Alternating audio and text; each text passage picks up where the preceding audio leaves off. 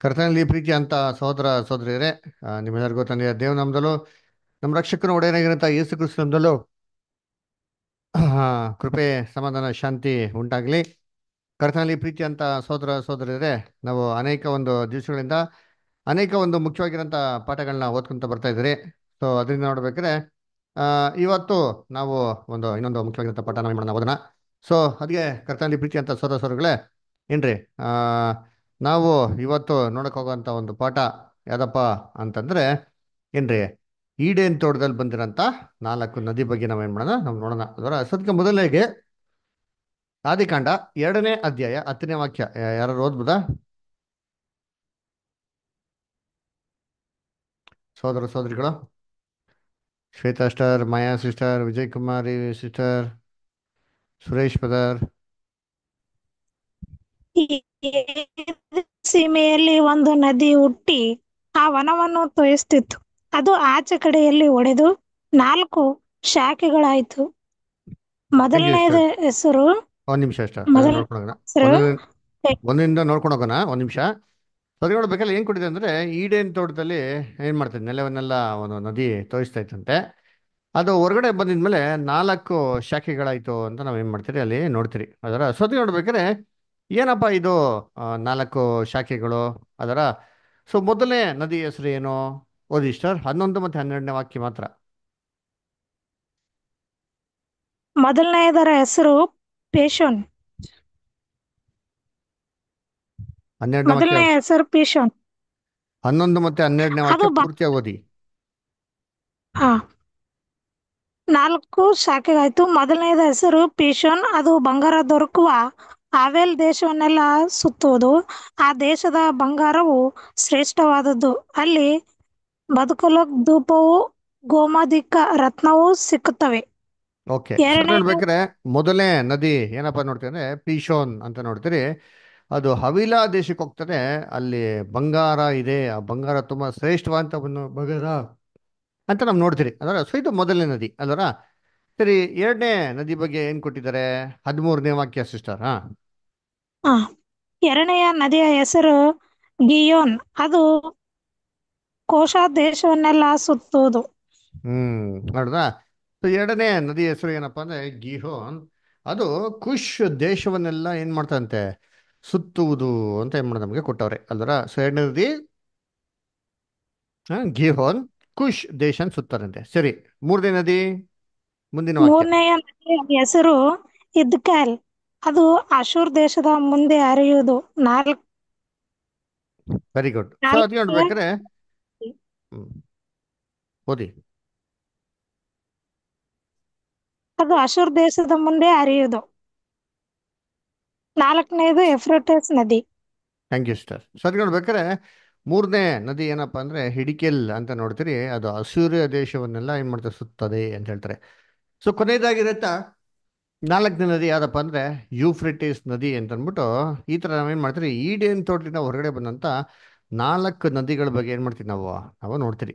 ಅದರ ಅದರಿಂದ ಕರ್ತನಲ್ಲಿ ಪ್ರೀತಿ ಅಂತ ಸೋದರ ಸೋದರಿಗಳೇ, ಏನಪ್ಪಾ ಇದು ಈಡೇನ್ ತೋಟದಿಂದ ಹೊರಗಡೆ ಬಂದಿದಂತ 4 ನದಿಗಳು ಅಲ್ವರ. ಸೊ ನೋಡ್ಬೇಕಾರೆ ಏನ್ರಿ, ಮೊದಲನೇ ನದಿ, ಅದರ ಎರಡನೇ ನದಿ, ಮೂರನೇ ನದಿ, ಏನ್ರಿ, 4ನೇ ನದಿ.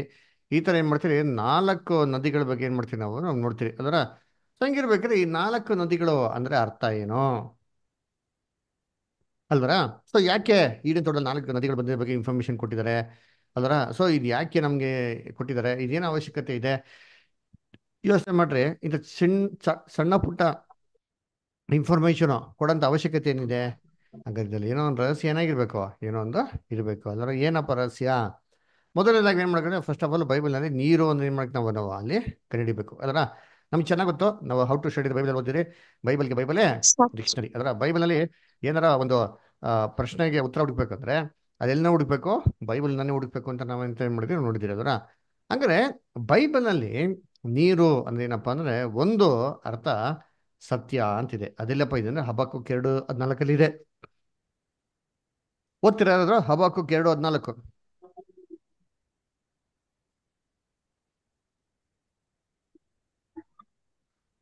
ಹಬಕ್ಕೂಕ 2:14 ಯಾರೋ ಓದ್ಬೋದಾ? ಸಮುದ್ರದಲ್ಲಿ ನೀರು ಹೇಗೆ ಹಾಗೆಯೇ ಭೂಮಿಯಲ್ಲಿ ಯೆಹೋವನ ಮಹಿಮೆಯ ಜ್ಞಾನವು ತುಂಬಿಕೊಂಡಿರುವುದು. ಓಕೆ, ಸೊ ಅದು ನೋಡ್ಬೇಕಾದ್ರೆ ಸಮುದ್ರದಲ್ಲಿ ಹೇಗೆ ನೀರು ತುಂಬಿಕೊಂಡಿದೆಯೋ ಯೆಹೋವನ ಮಹಿಮೆ ಜ್ಞಾನ ಭೂಲೋಕದಲ್ಲಿ ಎಲ್ಲ ಕಡೆ ತುಂಬಿಕೊಂಡಿರ್ತಾರೆ ಅಂತ ಹೇಳ್ತಾರೆ ಅವರು. ಹಂಗಿರ್ಬೇಕಾದ್ರೆ ಕರ್ತನಲ್ಲಿ ಪ್ರೀತಿ ಅಂತ ಸೋರಸುರುಗಳೇ, ಇಲ್ಲಿ ಈಡೇನ್ ತೊಡ್ತಿದ್ದ 4 ನದಿಗಳು ಬಂತು ಅಂದ್ರೆ ಈಡೇನ್ ತೊಡ್ತಿದ್ದ ಸತ್ಯ ಬಂತು. ಆ ಸತ್ಯ ಹೊರಗಡೆ ಬಂದ್ಮೇಲೆ 4 ಭಾಗ ಆಯ್ತು ಅಂತ ಹೇಳಕ್ಕಾಗ್ತದ? ಖಂಡಿತವಾಗೂ ಇಲ್ಲ ರೀ. ಯಾಕಂದ್ರೆ ಸತ್ಯ ಇರೋದು ಒಂದೇ, ಸತ್ಯ ಹಲವಾರು ಇರೋಕ್ಕೆ ಸಾಧ್ಯ ಇಲ್ಲ. ಮತ್ತೆ ಅದನ್ನ ಬೇರೆ ಏನು ಮಾಡಬೇಕು, ಇನ್ನೊಂದು ಅರ್ಥ ಏನಿದೆ ನೋಡಬೇಕು. ಸೊ ಬೈಬಲಲ್ಲಿ ಬೇರೆ ಏನಾದ್ರು ಅರ್ಥ ಇದೆ ಅಂತ ನೋಡ್ದ ಅಂತಂದ್ರೆ ನೀರಿಗೆ ಇನ್ನೊಂದು ಅರ್ಥ ಕೂಡ ಇದೆ. ಏನಪ್ಪ ಅದು ಅಂತಂದ್ರೆ ಜನಸಮೂಹ ಅಂತ ಹೇಳ್ತಾರೆ. ಓದ ನೋಡಿ, ಪ್ರಕಟಣೆ 17ನೇ ಅಧ್ಯಾಯ 15ನೇ ವಾಕ್ಯ.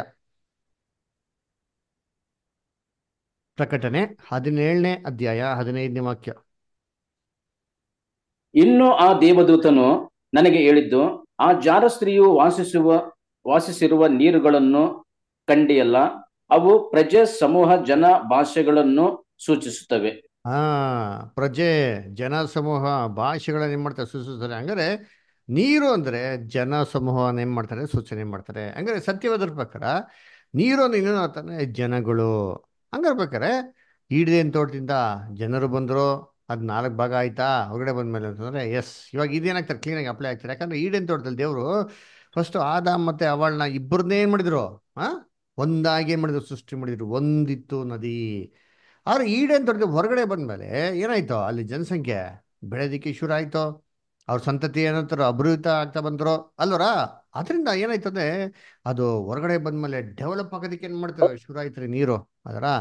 ಆದ್ರೆ ಇದ್ರಲ್ಲಿ ಏನಪ್ಪ ನೋಡ್ತೀರಿ, ಇದು ಹೊರಗಡೆ ಬಂದ್ಮೇಲೆ 4 ಭಾಗಗಳಾಯ್ತು ಅಂತ ನೋಡ್ತೀರಿ. ಏನದರ್ಥ, ಏನರ್ಥ ಅಂತಂದ್ರೆ ಆದಾಮ್ ಮತ್ತೆ ಏವಾಳು ಹೊರಗಡೆ ಬಂದಿದ್ಮೇಲೆ ದೇವ್ರವಾಗ ಏನ್ ಮಾಡ್ತಾರೆ, ಶಪಿಸಿರಂತ ಭೂಮಿಗೆ ಕಳಿಸ್ಬಿಡ್ತಾರೆ.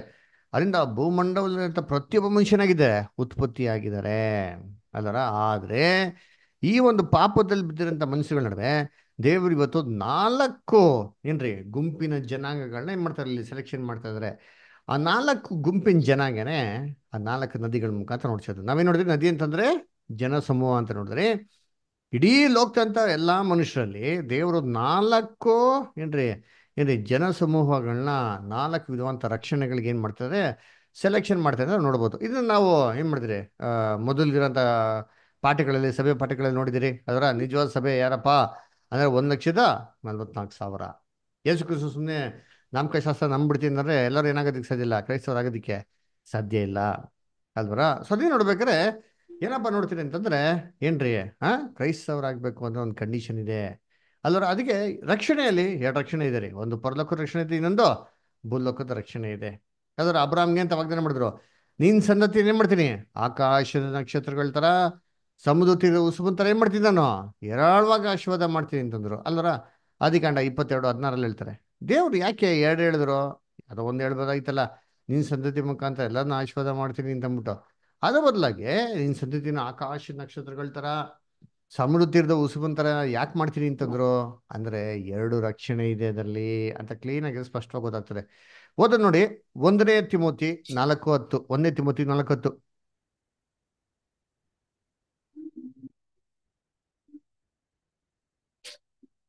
ಇದಕ್ಕಾಗಿ ನಾವು ಕಷ್ಟಪಡುತ್ತೇವೆ, ಹೋರಾಡುತ್ತೇವೆ.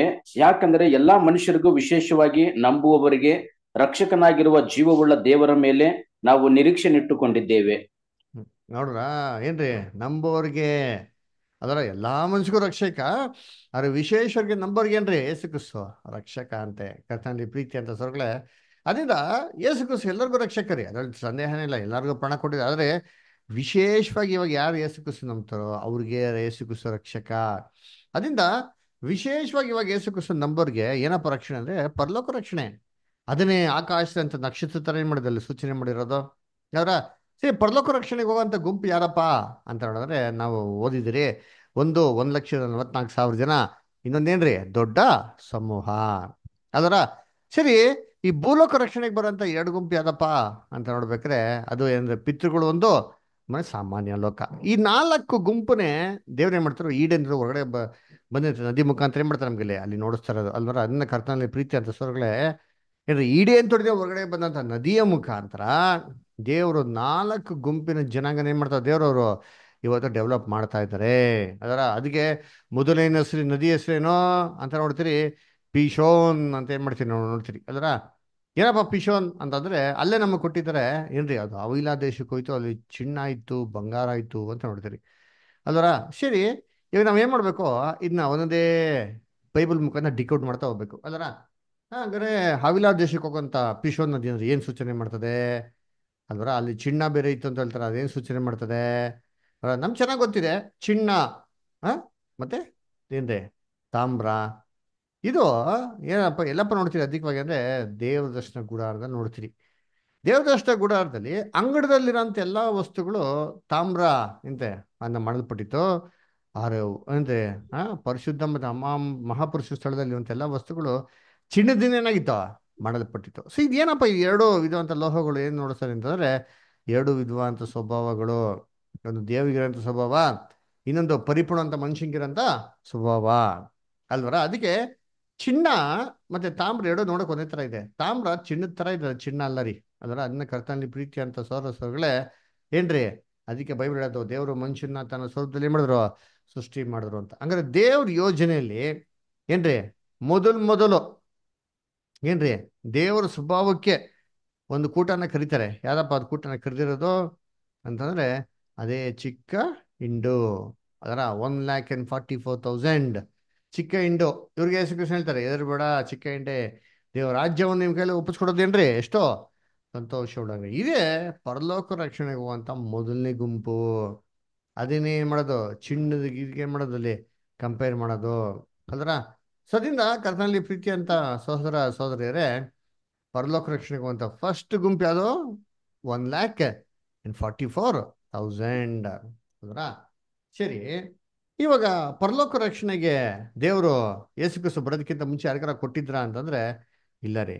ಯಾರಿಗೂ ಪರಲೋಕ ರಕ್ಷಣೆ ಬಗ್ಗೆ ಯೇಸು ಕ್ರಿಸ್ತ ಬರೋದಕ್ಕಿಂತ ಮುಂಚೆ ಯಾರಿಗೂ ತಿಳಿಸಿಲ್ಲ. ಆ ರಕ್ಷಣೆ ಬಗ್ಗೆ ತಿಳಿಸ್ಕೊಟ್ಟಿದ್ದೆ ಯಾವಾಗಪ್ಪ ಅಂದ್ರೆ ಕ್ರಿಸ್ತನ ಬರುವಿಕೆಯ ನಂತರ. ಅದರ ಅದು ನಾವು ಎಷ್ಟೋ ಸತಿ ಇನಿಷಿಯಲ್ ಕ್ಲಾಸಸ್ ಅಲ್ಲಿ ಓದಿದ್ರಿ. ಇದ್ರೂ ಕೂಡ ನಾವೇನ್ ಮಾಡೋಣ, ಇನ್ನೊಂದು ಏನ್ರಿ 2 ವಾಕ್ಯ ಓದೋಣ. ಇಬ್ರಿಯರು 2:3 ಓದಿ. ಇಬ್ರಿಯರು 2ನೇ ಅಧ್ಯಾಯ 3ನೇ ವಾಕ್ಯ.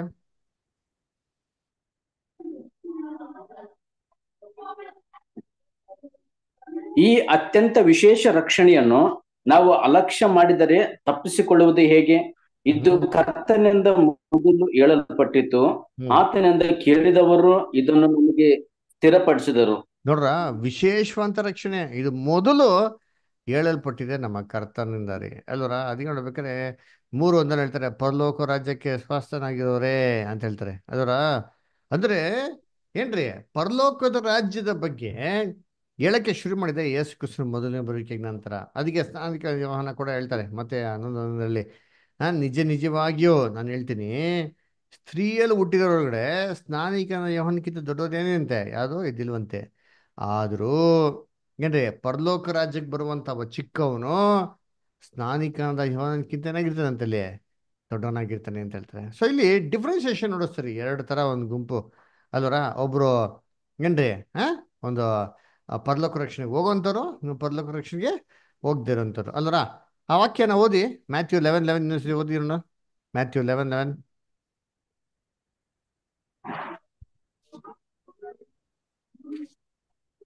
ಸ್ತ್ರೀಯರಲ್ಲಿ ಹುಟ್ಟಿದವರೊಳಗೆ ಸ್ನಾನಿಕನಾದ ಯೋಹಾನನಿಗಿಂತ ದೊಡ್ಡವನು ಎದ್ದಿಲ್ಲ, ಆದರೂ ಪರಲೋಕ ರಾಜ್ಯದಲ್ಲಿರುವ ಚಿಕ್ಕವನು ಅವನಿಗಿಂತಲೂ ದೊಡ್ಡವನೆಂದು ನಿಮಗೆ ಸತ್ಯವಾಗಿ ಹೇಳುತ್ತೇನೆ. ನೋಡ್ರ, ಸ್ನಾನಿಕನ ಯೋಹಾನಕ್ಕಿಂತ ದೊಡ್ಡವರೇ ಇಲ್ವಂತರಿ, ಆದರೂ ಪರಲೋಕ ರಾಜ್ಯಕ್ಕೆ ಹೋಗುವಂತ ಚಿಕ್ಕವನು ಯೋಹಾನಕ್ಕಿಂತ ದೊಡ್ಡವನಾಗಿರ್ತಾನೆ ಅಂತ ಹೇಳ್ತಾರೆ. ಹಂಗೇನಪ್ಪ ಅರ್ಥ?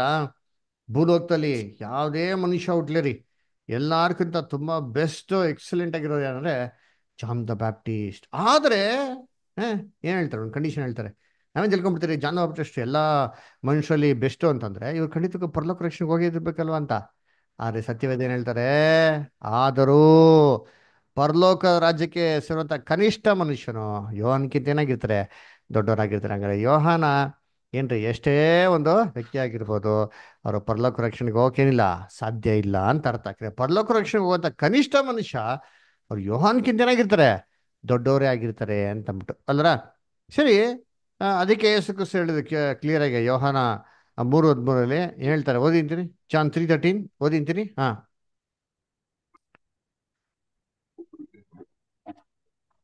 ಪರಲೋಕದಿಂದ ಇಳಿದು ಬಂದವನೇ ಅಂದರೆ ಮನುಷ್ಯ ಹ್ಮ್ ಕುಮಾರನೇ ಹೊರತು ಹ್ಮ್ ಮತ್ತಾರು ಪರಲೋಕಕ್ಕೆ ಏರಿ ಹೋದವನಲ್ಲ. ನೋಡಿದ್ರಾ? ಮತ್ತಾರೋ ಪರಲೋಕಕ್ಕೆ ಏರಿ ಹೋದವನಲ್ಲ, ಮನುಷ್ಯ ಕುಮಾರನೇ ಹೊರತು ಪರಲೋಕಕ್ಕೆ ಇನ್ಯಾರು ಏರಿ ಹೋಗಿಲ್ಲ. ಮತ್ತು ದಾವೀದ್ ಹೋದರು ಅಂತಂದ್ರೆ, ದಾವೀದು ಆಕಾಶಕ್ಕೆ ಎಲ್ಲೂ ಹೋಗಿಲ್ಲ ರೀ. ಅವ್ನ ಸಮಾಧಿಯಲ್ಲಿ ಅವನು ನೋಡ್ರಿ ಅಂತೀನಿ ಇಲ್ಲಿ. ಅಪೋಸ್ತ ಕೃತ್ಯಗಳು ಇರ್ತಾರೆ 2:34 ಓದಿ. ಓದಿ ಬಿದಾರ್. 2:34. ಹ್ಮ್ ನೀವು ನೋಡಿ ಕೇಳುವುದನ್ನು ಸುರಿಸಿದ್ದಾನೆ, ಹ್ಮ್ ದಾವೀದನು ಆಕಾಶಕ್ಕೆ ಏರಿಲ್ಲಿ ಹೋಗಲಿಲ್ಲವಲ್ಲ. ತಾನೇ ನೋಡ್ರಾ? ಹೇಳುವ ಮಾತೇನೆಂದರೆ, ನೋಡ್ರಿ ನಾನು ಎಷ್ಟು, ನಿನ್ನ ನೋಡಿ ಎಷ್ಟು ಕ್ಲಿಯರ್ ಆಗಿ ಹೇಳ್ತಾರೆ. ದಾವೀದ್ ಏನಾಗಿತ್ತು ಆಕಾಶಕ್ಕೆ, ಪರಲೋಕಕ್ಕೆ ಏರಿ ಹೋಗವಿಲ್ಲಲ್ಲ. ಹಾಗಾದ್ರೆ ಇಲ್ಲವನೇ ಸಮಾಧಿ ನಮ್ಮ ನಡುವೆನೇ ಐತೆ ಅಂತ ಅದರ. ಸರಿಯಪ್ಪ. ಇದೇ ಥರ ಇನ್ನೊಬ್ರು ಯಾರಾದ್ರು, ಎಲಿಯಾ. ಆ? ಎಲಿಯಾ ಏನು ಮಾಡ್ತಾರೆ ಆ ಸುಂಟ್ರಗಾಳಿಲಿ, ಅದರ ರಥರಾಶ್ವದಲ್ಲಿ, ಅಗ್ನಿಮಂತ ರಥರಾಶ್ವದಲ್ಲಿ ಏನು ಮಾಡ್ತಾರೆ ಅಲ್ಲಿ, ಹಂಗೆ ಪರಲೋಕಕ್ಕೆ ಹೋಗ್ಬಿಡ್ತಾರೆ ಅಲ್ವರ. ನೋಡಿ ಓದಿ ಅಂತೀನಿ 2 Kings 2:11 ನೋಡಿ. 2 Kings 2:11, 2ನೇ ಅರಸು 2:11. ಅವರು ಮಾತಾಡುತ್ತಾ ಮುಂದೆ ಹೋಗುತ್ತಿರುವಾಗ ಹ್ಮ್ ಪಕ್ಕನೆ ಅಗ್ನಿಮಯವಾದ ರಥರಥಾಶ್ವಗಳು ನಡುವೆ ಬಂದು ಅವರನ್ನು ವಿಂಗಡಿಸಿದವು. ಎಲಿಯನು ಸುಳಿಗಾಳಿಯ ಮುಖಾಂತರವಾಗಿ ಪರಲೋಕಕ್ಕೆ ಹೋದನು. ನೋಡ್ರ, ಎಲಿಯ ಸುಳಿಗಾಳ ಮುಖಾಂತರ ಕೆಲವುದಂತೆ ಪರಲೋಕಕ್ಕೆ ಏರಿ ಹೋದ್ರಂತೆ ಅಲ್ವರ. ನೋಡಿ, ಕರ್ತನಲ್ಲಿ ಪ್ರೀತಿ ಅನ್ಸೋಗಳು ಎಲ್ಲರೂ ನಿಲ್ಕೊಂಡ್ಬಿಡ್ತಾರೆ. ಅದಕ್ಕೆ ಎಲೆ ಎಲ್ಕೊಬಿಟ್ರು, ಪರಲೋಕಕ್ಕೆ ಹೋಗ್ಬಿಟ್ರು ಅಂತ ಅಲ್ವರ. ಕರ್ತನಲ್ಲಿ ಪ್ರೀತಿ ಅನ್ಸೋಗಳೇ. ಮತ್ತೆ ಏಸು ಕುಸು ಯಾಕೆ ಹೇಳಿದ್ದು ಪರಲೋಕಕ್ಕೆ ಯಾರು ಏರಿ ಬಂದಿಲ್ಲ ಅಂತ? ಏಸು ಕುಸು ಗೊತ್ತಿಲ್ಲ ಎಲ್ಲಿಯ ಪರಲೋಕಕ್ಕೆ ಬಂದಿದ್ದು ಅಲ್ವರ. ಅದಕ್ಕೆ ನಾವೇನು ತಿಳ್ಕೊಂಡ್ಬಿಡ್ತಾ ಎಲ್ಲರೂ ಪರಲೋಕಕ್ಕೆ ಹೋಗ್ಬಿಟ್ರು ಅಂತ. ನಾವು ಸ್ವಲ್ಪ ನಿಧಾನವಾಗಿ ಅಲ್ಲೇ ಓದಬೇಕು. ಅದೇ ಅಧ್ಯಾಯದಲ್ಲಿ 16ನೇ ವಾಕ್ಯ ಓದಿದ್ರೆ, ಯೆಹೋವನ ಆತ್ಮವು ಅವಾಗವಾಗ ಏನು ಮಾಡ್ತಾ ಇತ್ತು ಇವ್ರನ್ನ, ಒಂದು ಸ್ಥಳದಿಂದ ಇನ್ನೊಂದು ಸ್ಥಳಕ್ಕೆ ಟ್ರಾನ್ಸ್ಫರ್ ಮಾಡ್ತಾ ಇದ್ದು. ಇದೇ ರೀತಿ ಏನ್ರಿ ಇಲ್ಲೂ ಕೂಡ ಎಲಿಯನ್ನ ದೇವ್ರು ಏನು ಮಾಡ್ತಾರೆ, ಒಂದು ಸ್ಥಳದಿಂದ ಇನ್ನೊಂದು ಸ್ಥಳಕ್ಕೆ ಏನು ಮಾಡ್ತಾರೆ, ಅಲ್ಲಿ ಎಲ್ಲ ಒಂದು ಕಡೆ ಬಚ್ಚಿಟ್ಟಿರ್ತಾರೆ ಅಷ್ಟೇ ಹೊರತು ಪರಲೋಕಕ್ಕೆ ಏನು ಮಾಡಲಿಲ್ಲ, ಕರ್ಕೊಂಡಿಲ್ಲ ಅದರ. ಬೇಕಾದ್ರೆ ಓದಿಂತೀನಿ 16ನೇ ವಾಕ್ಯ ಓದಿ ಬದರ್ ಇಲ್ಲಿ. ನೋಡಿ ಏನಾಗ್ತಾ ನೋಡೋದು, 2ನೇ ಅರಸು 2ನೇ ಅಧ್ಯಾಯ 16ನೇ ವಾಕ್ಯ ಬದರ್. ಅನಂತರ ಆನಂತರ ಅವರು ಅವರು ಆ, ಅವನಿಗೆ, ನಿನ್ನ ಸೇವಕರಾದ ನಮ್ಮಲ್ಲಿ 50 ಮಂದಿ ಬಲಿಷ್ಠ ಜನರಿದ್ದಾರೆ. ನಿನ್ನ ಯಜಮಾನನನ್ನು ಹುಡುಕಲು ಹೋಗುವುದಕ್ಕೆ ಅವರಿಗೆ ಅಪ್ಪಣೆಯಾಗಲಿ. ಯೆಹೋವನ ಆತ್ಮವು ಅವನನ್ನು ಎತ್ತಿಕೊಂಡು ಹೋಗಿ ಒಂದು ಬೆಟ್ಟದ ಮೇಲಾಗಲಿ ತಗ್ಗಿನಲ್ಲಾಗಲಿ ಇಟ್ಟಿರಬಹುದು ಎಂದು ಇಟ್ ಹೇಳಿದರು. ಇಟ್ಟಿರಬಹುದು ಅವ ಅಂತ ಕೇಳ್ತಾರೆ ನೋಡ್ರ. ಹಂಗಾರೆ ಏನ್ ಮಾಡ್ತಾರೆ, ಯೆಹೋವನ ಆತ್ಮ ಅವಾಗ ಅವಾಗ ಎಲಿಯನ್ನ ಒಂದು ತಗ್ಗಲ್ಲಿ ಬೆಟ್ಟಲ್ಲಿ ಏನ್ ಮಾಡ್ತಿತ್ತು, ಎಲ್ಲ ಒಂದ್ ಕಡೆ ಸೂಪರ್ ಫಾಸ್ಟ್ ಆಗಿ ಟ್ರಾನ್ಸ್ಫರ್ ಮಾಡ್ತಿತ್ತು, ಆ ಕಾಲದ ಏರ್ಪ್ಲೇನ್ ತರ ಅಲ್ವರ. ಸರಿ, ಈಗ ಪರಲೋಕಕ್ಕೆ ಹೋಗಿಲ್ಲ ಅಂತ ಅಂದ್ಬಿಟ್ಟು ಏನ್ ಗ್ಯಾರಂಟಿ? ನಾನು ನೋಡಿದ್ದೀನಿ ವಾಕ್ಯ ಓದೋಣ ಏನ್ರಿ. ಎಲಿಯ ಒಯ್ಯಲ್ಪಟ್ಟಿದ್ದು 11 ವರ್ಷ ಆಮೇಲೆ ಲೆಟರ್ ಬರೀತಾನ್ರಿ. ಎಲ್ಲಿ ಕೊಟ್ಟವ್ರೆ? 2ನೇ ಪೂರ್ವಕಾಲ ವೃತ್ತಾಂತ 21:12 ಓದಿ. 2ನೇ ಪೂರ್ವಕಾಲ ವೃತ್ತಾಂತ 21ನೇ ಅಧ್ಯಾಯ 12ನೇ ವಾಕ್ಯ. ಈಗಿರಲು ಪ್ರವಾದಿಯಾದ ಎಲಿಯನು ಕಾಗದದ ಮೂಲಕವಾಗಿ ಅವನಿಗೆ, ನಿನ್ನ ಪೂರ್ವಿಕನಾದ ದಾವೀದನ ದೇವರಾಗಿರುವ ಯೆಹೋವನ ಮಾತನ್ನು ಕೇಳು. ನೀನು ನಿನ್ನ ತಂದೆಯಾದ ಯೆಹೋಷಾಫಾಟನ ಮಾರ್ಗದಲ್ಲಿಯೂ ಯೆಹೂದ್ಯರ ಅರಸನಾದ ಆಸನ ಮಾರ್ಗದಲ್ಲಿಯೂ ನಡೆಯಲಿಲ್ಲ, ನೋಡಿದ್ರಾ? ಇಸ್ರಾಯೇಲ್ ರಾಜರ ಸಾಕ್ಬಿಡಿ ಮಾರ್ಗದಲ್ಲಿ ನಡೆದು. ಸಾಕ್ಬಿಡಿ. ಏನ್ ಹೇಳ್ತಾರೆ, ಎಲಿಯ ಒಂದು ಪತ್ರ ಬಿಡ್ತೇನೆ, ಪರ್ಲದಿಂದ ಬಂದ್ರ ಪತ್ರ ಇಲ್ಲ ರೀ. ಎಲ್ಲೋ ಯೋಬನ ಆತ್ಮ ಎಲ್ಲೋ ಬೆಟ್ಟಿದಲ್ಲೋ ಎಲ್ಲೋ ತಗ್ಗಲ್ಲೋ ಏನ್ ಮಾಡ್ತಾರೆ, ಇಟ್ಟಿರ್ತಾರೆ ಅಲ್ವರ. ಅದರಿಂದ ನೋಡ್ಬೇಕಾದ್ರೆ ಅಲ್ಲಿಂದ ಏನ್ ಮಾಡ್ತೀವಿ, ಒಂದು ಪತ್ರನ ಬರ್ದವ್ರೆ ಅಲ್ವರ. ಹಂಗಾರೆ ನಲ್ಲಿ ಎಲ್ಲಾ ಸಾಯೋ ಪ್ರಕಾರ ಎಲಿಯ ಕೂಡ ಏನ್ ಮಾಡವ್ರೆ, ಹ ಸತ್ತೋಗಿದ್ದಾರೆ ಅಲ್ವರ. ಅದಕ್ಕೆ ಎಲಿಯ ಪರಲೋಕಕ್ಕೆ ಏನಾಗಿಲ್ಲ, ಏರಿ ಹೋಗಲಿಲ್ಲ. ಯೇಸು ಬಹು ಸ್ಪಷ್ಟವಾಗಿ ಹೇಳ್ತಾರೆ. ಸರಿ, ಮತ್ತೆ ಎಲ್ಲ ಏನಾಕೋ ಎಲಿಯ ಹೋಗ್ಲಿಲ್ಲ ಬರೋದು ಏನಾಕೋ ಅದು ಓದಿರ್ತೀನಿ. 5 ಆದಿಕಾಂಡ 5:24 ಓದಿ.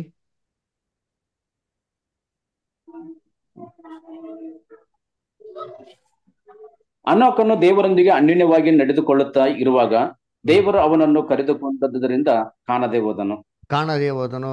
ಅನ್ಯೋನ್ಯವಾಗಿ ನಡೀತಾ ಇರೋದನ್ನ ದೇವರು ಅದನ್ನ ಕರ್ಕೊಂಬಿಟ್ರು, ಕಾಣದೇ ಮಾಡ್ಬಿಟ್ಟ, ಹೋಗ್ಬಿಟ್ಟ. ಅದಕ್ಕೆ ಎಷ್ಟೋ ಜನ ತಿಳ್ಕೊಂಡ್ಬಿಡ್ತಾರೆ ಪರಲೋಕಕ್ಕೆ ಏನು ಮಾಡ್ಬಿಟ್ರು, ಹೋಗ್ಬಿಟ್ರು ಅಂತ ಅದರ. ಕರ್ತನಲ್ಲಿ ಪ್ರೀತಿ ಅಂತ ಸೊಗಳೆ ಅಲ್ಲಿ ಪರಲೋಕ ಅಂತ ಎಲ್ಲ ಕೊಡ್ಲಿಲ್ಲ, ತಗೊಂಡಿದ್ದಾರೆ ಅಂತ ಕೊಟ್ಟಿದ್ದಾರೆ. ತಗೊಂಡು ಮೇಲೆ ತಗೊಂಡ್ಬಿಟ್ರು ಹಂಗಂದ್ರೆ ಏನ್ ಮಾಡಲಿಲ್ಲ, ಅದು ಅಲ್ಲಿ ಕೊಡ್ಲೇ ಇಲ್ಲ. ಬೇಕಾದ್ರೆ ಅಬ್ಸರ್ವ್ ನೋಡಿ. ಮತ್ತೆ ಹಂಗಾರೆ ಏನಿದು, ಎಲಿಯ ಯಾವ್ದ್ರ ಬಗ್ಗೆ ಪ್ರವಾದನೆ ಮಾಡಿದ್ರು ಅಲ್ವರ?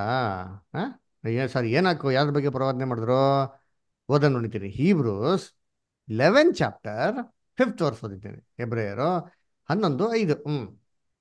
ಅನೋಕನು ಮರಣವನ್ನು ಅನುಭವಿಸದೆ ಒಯ್ಯಲ್ಪಟ್ಟಿದ್ದು ಹ್ಮ್ ನಂಬಿಕೆಯಿಂದಲೇ. ಅವನನ್ನು ನಂಬಿಕೆಯಿಂದಲೇ ದೇವರು ಏನ್ರಿ? ತೆಗೆದುಕೊಂಡು ಹ್ಮ್ ಹೋದನು.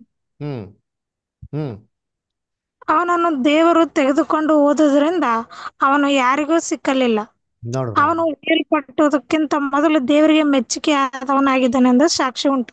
ಸಾಕ್ಷಿ ಉಂಟು ನೋಡ್ರ. ಅದು ನೋಡ್ಬೇಕಾರೆ ಏನ್ ಹಾಕನ ದೇವ್ರ ಬಿಟ್ರಂತೆ ಅವ್ನ ಮೆಚ್ಚಿಗೆ ನಡೆದಿಂದ ದೇವ್ರ ಬಿಟ್ರ ಅದನ್ನ ಎತ್ಕೊಂಡ್ಬಿಟ್ರು ಅಂತ ಹೇಳ್ತಾರೆ ಅಲ್ಲರ. ಹೇಗೆ ಎತ್ಕೊಂಡ್ಬಿಟ್ರು ಅಂದ ತಕ್ಷಣ ಪರಲೋಕನಿಗೆ ಎತ್ಕೊಂಡ್ಬಿಟ್ರು ಅಂತ ಏನಿದೆ ಪ್ರೂಫು ಎಲ್ಲ ಐತಾ? ಇಲ್ಲ. ಮತ್ತೆ ಹಂಗೆ ಈಗ ಪರಲೋಕಕ್ಕೆ ಹೋಗಿದ್ರೆ ಯೇಸುಕು ಹೇಳ್ಬೇಕಲ್ಲ ಏನಾಗ್ ಬಂದಿದ್ದಾರೆ ಅಂತ. ಯಾಕೆ ಕೇಳಲಿಲ್ಲ? ಯಾಕಂದ್ರೆ ಯೇಸು ಕ್ರಿಸ್ತು ಕರೆಕ್ಟಾಗಿ ಹೇಳಿರ್ಬೇಕು, ಇಲ್ಲ ಇಲ್ಲಿ ರಾಂಗ್ ಇರಬೇಕು, ಅಥವಾ ಇದು ಕರೆಕ್ಟಾಗಿರ್ಬೇಕು, ಯೇಸು ಕ್ರಿಸ್ತು ಏನಾಗಿರ್ಬೇಕು, ಏನೋ ಚೇಂಜಸ್ ಇರ್ಬೇಕಂದ್ರೆ ಏನರ್ಥ? ಕರ್ತನಲ್ಲಿ ಪ್ರೀತಿ ಅಂತ ಸೋರಸುಗಳೇ, ಫಸ್ಟ್ ಆಫ್ ಆಲ್ ಏನ್ರಿ ಹಾ ಏನಾಯ್ತು ಅಂತ ನಮ್ಮ ಮಾಡಕ್ಕೆ ಸ್ವಲ್ಪ ಥಿಂಕ್ ಮಾಡಬೇಕು ಅಲ್ಲರ. ಈನಾಕ್ ಏನಾದ, ಅವ್ನು ಸತ್ನೋ ಇಲ್ಲೋ ಅಂತ ನೋಡಿದ್ದೀನಿ. ಅದೇ ಅಧ್ಯಾಯದಲ್ಲಿ 13ನೇ ವಾಕ್ಯ ಓದಿ. ಇವರೆಲ್ಲರೂ ವಾಗ್ದಾನದ ಫಲಗಳನ್ನು ಹೊಂದಿದೆ ಅವುಗಳನ್ನು ದೂರದಿಂದ ನೋಡಿ ಉಲ್ಲಾಸದೊಡನೆ ವಂದಿಸಿ ನಂಬಿಕೆಯುಳ್ಳವರಾಗಿ ಮೃತರಾದರು. ಹಾ ಇವರೆಲ್ಲರೂ ನಂಬಿಕೆನೆ ಅಂತಾರೆ ಮೃತರಾದರು ಇವರೆಲ್ಲರೂ ಅಲ್ವರ. ಅಂದ್ರೆ ಏನಾಕಂಗ್ ಕೂಡ ಮರಣ ಹೊಂದಿದ್ದಾರೆ. ಅದು ನಮ್ಮ ಥರ ಕಷ್ಟ ಸಂಕಟ ಅನ್ಭವಿಸ್ಬಿಟ್ಟು ನೋವು ಅಂತ ಅಂದ್ಬಿಟ್ಟು ಮರಣ ಅನುಭವಿಸಿಲ್ಲ ರೀ. ಹಂಗೆ ಏನು ಮಾಡೋರು ದೇವ್ರು ಇವ್ರಿಗೆ ಒಂದು ಪೇನ್ಲೆಸ್ ಡೆತ್ ಏನು ಮಾಡೋರು ಇವ್ರಿಗೆ ದೇವ್ರು ಕೊಟ್ಟಾರೆ. ಯಾಕಂದ್ರೆ ದೇವ್ರಿಗೆ ನಂಬಿಕಸ್ಥರಾಗಿದ್ರು ಅಂತಂದ್ಬಿಟ್ಟು ಅಲ್ವರ. ಅದರಿಂದ ಕರ್ತನಲ್ಲಿ ಪ್ರೀತಿ ಅಂತ ಸೊಗಳೆ ಏನ್ರಿ ಸತ್ತು ಎಲ್ಲ ಇಲ್ಲವರಂತೆ ಸಮಾಧಿಯಲ್ಲಿದ್ದಾರಂತೆ. ಏಷಯ ಸಾರಿ ಏಷಯ ಅಂತೀನಿ, ಯೋಹಾನ 5:28 ಓದಿ ಸಿಸ್ಟರ್. ಯೋಹಾನ 5:28.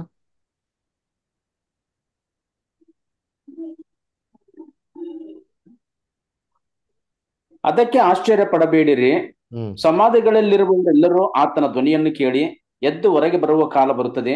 ಒಳ್ಳೆಯದನ್ನು ಮಾಡಿದವರಿಗೆ ಜೀವಕ್ಕಾಗಿ ಪುನರುತ್ಥಾನವಾಗುವುದು, ಕೆಟ್ಟದ್ದನ್ನು ನಡೆಸಿದವರಿಗೆ ತೀರ್ಪಿಗಾಗಿ ಪುನರುತ್ಥಾನವಾಗುವುದು. ನೋಡ್ರ, ಒಳ್ಳೇದು ಕೆಟ್ಟದ್ದು ಮಾಡಿದವ್ರಿಗೆ ಅಂತ ಎಲ್ಲರಿಗೂ ಪುನರುತ್ಥಾನ ಆಗುವುದು. ಅದಕ್ಕೆ ಹೇಳ್ತಾರೆ ಆಶ್ಚರ್ಯ ಪಡಬೇಡ್ರಿ. ಅಲ್ಲ, ನಾವು ಕೂಡ ಆಶ್ಚರ್ಯ ಪಡಬೇಡ್ರಿ. ಅದರ ಸತ್ತವರೆಲ್ಲ ಏನು ಮಾಡ್ತಾರೆ, ಎದ್ದು ಬರ್ತಾರೆ. ಅದರ ಅದನ್ನ ಕರ್ತನಲ್ಲಿ ಪ್ರೀತಿ ಅನ್ಸಂಗಳೇ ಯೋಹಾನ, ಅದರ ಅವನು ಎಲಿಯ ಎಲ್ಲರೇ ಎಲ್ಲ ಸಮಾಧಿಯಲ್ಲಿ ದೀರ್ಘ ನಿದ್ದೆಲಿದ್ದಾರೆ. ಕ್ರಿಸ್ತನ್ ರಾಜ್ಯದಲ್ಲಿ ಎಲ್ಲ ಏನು ಮಾಡ್ತಾರೆ, ವಾಪಸ್ಸು ಎದ್ದು ಬರ್ತಾರೆ. ಅದರ ಸೊ ಎದ್ದು ಬರೋಕ್ಕಿಂತ ಮುಂಚೆ ಸಭೆ ಏನು ಮಾಡಕ್ಕೆ ತಾನು ಓಟ ನೋಡಿ ಕಂಪ್ಲೀಟ್ ಮಾಡಬೇಕು.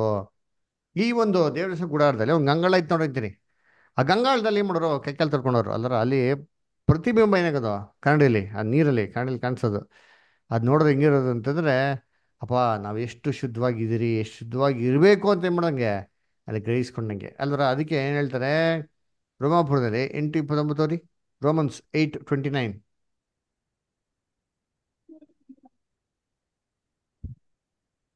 ಯಾಕಂದರೆ ದೇವರು ತನ್ನ ಮಗನಿಗೆ ಅನೇಕ ಮಂದಿ ಸಹೋದರರಿದ್ದು ಅವರಲ್ಲಿ ಆತನೇ ಹಿರಿಯವನಾಗಿರಬೇಕೆಂದು ಉದ್ದೇಶಿಸಿ ತಾನು ಯಾರನ್ನು ತನ್ನವರೆಂದು ಮೊದಲು ತಿಳಿದುಕೊಂಡನೋ ಅವರನ್ನು ತನ್ನ ಮಗನ ಸಾರೂಪ್ಯವುಳ್ಳವನಾಗುವುದಕ್ಕೆ ಮೊದಲೇ ನೇಮಿಸಿದನು. ನೋಡ್ರ, ಮಗನ ಸ್ವಾರೂಪ್ಯ ಉಳ್ಳವರಾಗೋದಕ್ಕೆ ಮೊದಲನೇ ನೆನೆಸುತ್ತೆ. ಹಂಗಾರೆ ಕರ್ತನಲ್ಲಿ ಪ್ರೀತಿ ಅನ್ಸೋಗಳೇ ಒಂದು ದೇವ್ರಿಗೆ ಅಂತ ಸ್ವಭಾವಕ್ಕೆ ಹೋಗೋಂಥ ಗುಂಪು ಯಾರಪ್ಪ ಅಂದರೆ ಏನ್ರಿ, ಕರ್ತನ್ಗಿರೋಂಥ ಒಂದು ಮಹಿಮೆ ಗುಣ ಯಾರಲ್ಲಿರ್ಬೇಕು ಅಲ್ಲಿರ್ಬೇಕು. ಅದಕ್ಕೆ ನೋಡ್ಬೇಕಾದ್ರೆ ನಾವೆಲ್ಲ ನಮ್ಮ ರಕ್ಷಣೆ ಸಾಧಿಸ್ಕೊಬೇಕು ಅಂದ್ರೆ ನಮ್ಮದೇ ಕ್ರಿಸ್ತನ ಗುಣಲಕ್ಷಣಗಳು ಇರಬೇಕು. ಅದಕ್ಕೆ ಬೆಂಕಿಯ ಪುಟಕ್ಕೆ ಹಾಕಿ ಶೋಧಿಸಿ ಪುಟಕ್ಕೆ ಹಾಕಿ ಬೆಂಕಿ ಮಾಡ್ದಂಗೆ ನಮ್ಮನ್ನು ಕೂಡ ಅದೇನು ಮಾಡ್ತಾರೆ, ದಿನ ಬೆಳಗ್ಗೆ ನಿತ್ಯ ನಮ್ಮ ಶೋಧನೆಗಳಿಗಾಗಿ ಏನು ಮಾಡ್ತಾರೆ, ಒಂದು ಏನ್ರಿ ನಮ್ಮನ್ನ ಸರಿಯಾದ ಮಾರ್ಗದಲ್ಲಿ ಏನು ಮಾಡ್ತಾರೆ, ಟೆಸ್ಟ್ ಮಾಡ್ತಾರೆ.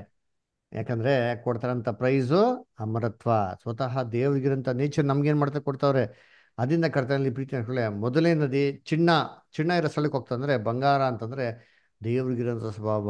ದೇವ್ರಿಗಿರೋ ಸ್ವಭಾವಕ್ಕೆ ಹೋಗೋಂಥದ್ದು ಯಾರಪ್ಪ ರಕ್ಷಣೆಯಲ್ಲಿ ನೋಡಿದ್ರೆ ಅದೇ ಚಿಕ್ಕ ಇಂಡು 1,44,000 ಜನ. ಸರಿ, ಎರಡನೇ ನದಿ ಏನಂತ ನೋಡ್ತೀರಿ, ಗಿಹೋನ್. ಅದೆಲ್ಲಪ್ಪ ಹೋಯ್ತು ಅಂತಂದ್ರೆ ಏನ್ರಿ, ಕುಶ್ ದೇಶಕ್ಕೆ ಹೋಯ್ತು. ಕುಶ್ ಅಂದ್ರೇನು, ಇಥೋಪಿಯಾ ಅಂತ ನೋಡ್ತೀವಿ. ಈ ಇಥೋಪಿಯಾ ಎಲ್ಲಿ ಬರ್ತದೆ ಅಂದರೆ ಇವತ್ತು ವರ್ಲ್ಡ್ ಮ್ಯಾಪಲ್ಲಿ ನೋಡಿದ್ರೆ ಏನ್ರಿ ನಮ್ಗೆ ಹೇಳಪ್ಪ ಅಂದರೆ ಆಫ್ರಿಕಾ ದೇಶ ಏನು ಮಾಡ್ತಾರೆ ಅದು ಸೂಚನೆ ಮಾಡ್ತದೆ. ಓಹೋ, ಹಾಗಾದ್ರೆ ಆಫ್ರಿಕಾ ದೇಶದವ್ರು ಅಂದ್ರೆ ಯಾರು? ಹಾಂ ಅಲ್ಲರ, ಆಫ್ರಿಕಾ ದೇಶದವ್ರು ಅಂದರೆ ಕಾನಾನಿಗೆ ಏನ್ರಿ ನೋವನ್ಗೆ 3 ಜನ ಮಕ್ಳು ಇರ್ತಾರೆ ಗೊತ್ತಾ, ಶೇಮ್ ಹ್ಯಾಮ್ ಯಾಫೆತ್ ಅಲ್ಲರ. ಅವ್ರಿಗೆ 3 ಜನಕ್ಕೆ ಆಶೀರ್ವಾದ ಕೊಟ್ರಾ ಅಂದರೆ ಇಲ್ಲ ರೀ, ಒಬ್ಬನಿಗೆ ಶಾಪ ಕೊಡ್ತಾರೆ. ಕಾನೂನಿಗೆ ಏನು ಮಾಡ್ತಾನೆ, ಶಾಪ ಕೊಡ್ತಾರೆ ಅಲ್ವಾ. ಸೊ ಏನು ಶಾಪ ಕೊಡ್ತಾರೆ ಏನ್ರಿ, ನೋಡಿರ್ತೀರಿ ಏನು ಶಾಪ ಕೊಡ್ತಾರೆ. ಆದಿಕಾಂಡ 9:25 ಓದಿ. ಆದಿಕಾಂಡ 1:25.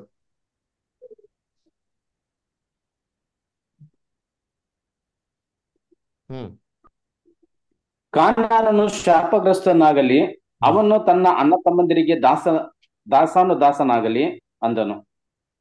ನೋಡ್ರ, ಅಣ್ಣ ತಮ್ಮನಿಗೆ ಏನಾಗ್ಲಿ, ದಾಸನಾಗ್ಲಿ, ಶಾಪಗ್ರಸ್ತನಾಗಲಿ ಅಂದ್ರೆ ಈ ಒಂದು ಗುಂಪು ಯಾರಪ್ಪ ಅಂದ್ರೆ ಶಾಪಗ್ರಸ್ತರು. ಅದರ ದಾಸನ್ ತರ ಇರೋರು. ಹಂಗಾರೆ ದೇವ್ರ ಯೋಜನೆಯಲ್ಲಿ ಯಾರಪ್ಪ ದಾಸರ ತರ ಇರೋದು? ಆಮೇಲೆ ಏನ್ರಿ ಶಾಪಗ್ರಸ್ತರು ಅಂತಂದ್ರೆ, ಚಿಕ್ಕ ಹಿಂಡಿಗೆ ಒಳ್ಳೆ ಪ್ರೈಸ್ ಸಿಕ್ಕಿದೆ, ಫಸ್ಟ್ ಪ್ರೈಸ್. ಅದರ ಎರಡನೇ ದೊಡ್ಡ ಸಮೂಹ ಇದೆ, ಮೂರನೇದು ಪಿತೃಗಳಿದೆ, ಲೋಕಜನಗಳಿದೆ. ಅದರ ಇದರಲ್ಲಿ ಏನ್ರಿ ತುಂಬಾ ಪ್ರೈಸ್ನ ಕಳ್ಕೊಂಡವರು, ಪ್ರಯಾಸ ಆಗ್ದಿರ ಏನಪ್ಪ ಅಂದ್ರೆ ಪಿತೃಗಳು. ಅದರ ಅನ್ನ ಪಿತೃಗಳು ಈ ಗುಂಪನ್ನು ಏನ್ ಮಾಡ್ತಾರೆ, ಇಲ್ಲಿ ಸೂಚನೆ ಮಾಡ್ತಾರೆ. ಅಲ್ರ ಏನ್ರಿ ಖುಷ್ ದೇಶಕ್ಕೆ ಹೋಗೋದು ಅಂತ. ಅಲ್ರ ಅದಕ್ಕೆ ದೇವ್ರ ಅಬ್ರಾಮ್ಗೆ ಏನ್ ಮಾಡಿದ್ರ, ಪರಲೋಕದ ರಕ್ಷಣೆ, ಭೂಲೋಕ ರಕ್ಷಣೆ. ಪರಲೋಕ ರಕ್ಷಣೆ ಎಷ್ಟು ಭಾಗ ಇದೆ? ಎರಡು ಭಾಗ, ಒಂದು ದೊಡ್ಡ ಸಮೂಹ, ಒಂದು ಚಿಕ್ಕ ಹಿಂಡು.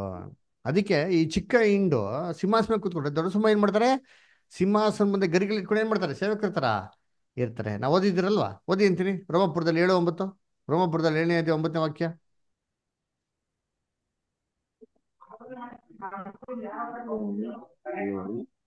ಹ್ಮ್ ಮೊದಲು ನಾನು ಧರ್ಮಶಾಸ್ತ್ರವಿಲ್ಲದವನಾಗಿದ್ದು ಹ್ಮ್ ಜೀವದಿಂದಿದ್ದೆನು. ಆಜ್ಞೆಯು ಬಂದಾಗ ಪಾಪಕ್ಕೆ ಜೀವ ಬಂತು, ನಾನು ಸತ್ಯನು. ಇಲ್ಲ ಬದರ್, ಸಾರಿ, ಪ್ರಕಟಣೆ 7:9 ರೀ. ರೋಮಪುರದಲ್ಲಿ ಅಂದ್ಬಿಟ್ಟು ಕ್ಷಮಿಸ್ಬಿಡಿ. ಪ್ರಕಟಣೆ 7:9 ನೀವೆಲ್ಲ ಗಮನಿಸ್ತಾ ಇದ್ರಲ್ಲ ಅಂತ ನೋಡ್ತಾ ಇದ್ದೀನಿ. ನಾನು ಹೇಳ್ಬಿಟ್ಟೆ ನಂಗೆ ಓದ್ಬಿಡೋದ? ಓದಿ ಪ್ರಕಟಣೆ 7:9. ಇವುಗಳಾದ ಮೇಲೆ ಇಗೋ, ಯಾರಿಂದಲೂ ಎನಿಸಲಾಗದಂತ ಮಹಾ ಸಮೂಹವು ಸಿಂಹಾಸನದ ಮುಂದೆಯೂ ಯಜ್ಞದ ಕುರಿಯಾದಾತನ ಮುಂದೆಯೂ ನಿಂತಿರುವುದನ್ನು ಕಂಡೆನು. ಅವರು ಸಕಲ ಜನಾಂಗ, ಕುಲ, ಪ್ರಜೆಗಳವರು, ಸಕಲ ಭಾಷೆಗಳನ್ನಾಡುವವರು ಆಗಿದ್ದರು. ಅವರು ಬಿಳಿ ನಿಲುವಂಗಿಗಳನ್ನು ತೊಟ್ಟುಕೊಂಡು ತಮ್ಮ ಕೈಗಳಲ್ಲಿ ಖರ್ಜೂರದ ಗರಿಗಳನ್ನು ಹಿಡಿದುಕೊಂಡಿದ್ದರು. ನೋಡ್ರ, ಸಿಂಹಾಸನ ಮುಂದೆ ಇದರಂತೆ ಯಾರಿಂದ ಎಣಿಸಲಂತ ಮಹಾಸಮೂಹ, ಕೈನಲ್ಲಿ ಖರ್ಜುಗಳು ಇಟ್ಕೊಂಡು ಬಿಳಿ ನೀವು ಹಾಕೊಂಡಿದ್ರಂತೆ. ಇವ್ರು ಯಾರಪ್ಪ ಅಂದ್ರೆ ದೊಡ್ಡ ಸಮೂಹ. ಅದರ ಇವ್ರು ಹೆಂಗೆ ಅಂತಂದ್ರೆ ಏನ್ರಿ, ಕನ್ಯೆ ಯೇಸು ಕ್ರಿಸ್ತ ಮೊದಲು ಗಿತ್ತಿನ ಏನ್ ಮಾಡ್ತಾರೆ, ಮದುವೆ ಆಗ್ತಾರೆ. ಆದ್ರೆ ಮೊದಲು ಗಿತ್ತಿಗೆ ಕನ್ಯೆಗಳಿದ್ದಾರೆ ಗೊತ್ತಾ, ಆ ಥರ ಕನ್ಯೆಗಳೇನಾಗ್ತಾರೆ, ಇವರು ಸಮೂಹದಲ್ಲಿ ಬರ್ತಾರೆ, ದೇವ್ರ ಸಮೂಹ. ಆದ್ರೆ ಇವರು ದೇವ್ರಿಗೆ ನಂಬಿಕಸ್ಥರಾಗಿ ಇರಿದಿರ ಕಾರಣದಿಂದ ದೇವರು ಇವ್ರ ಜೀವನದಲ್ಲಿ ಏನ್ ಮಾಡ್ತಾರೆ, ಮಹಾ ಕಷ್ಟ ಹಿಂಸೆಗಳು ಏನ್ ಮಾಡ್ತಾರೆ, ಅನುಮತಿ ಕೊಡ್ತಾರೆ.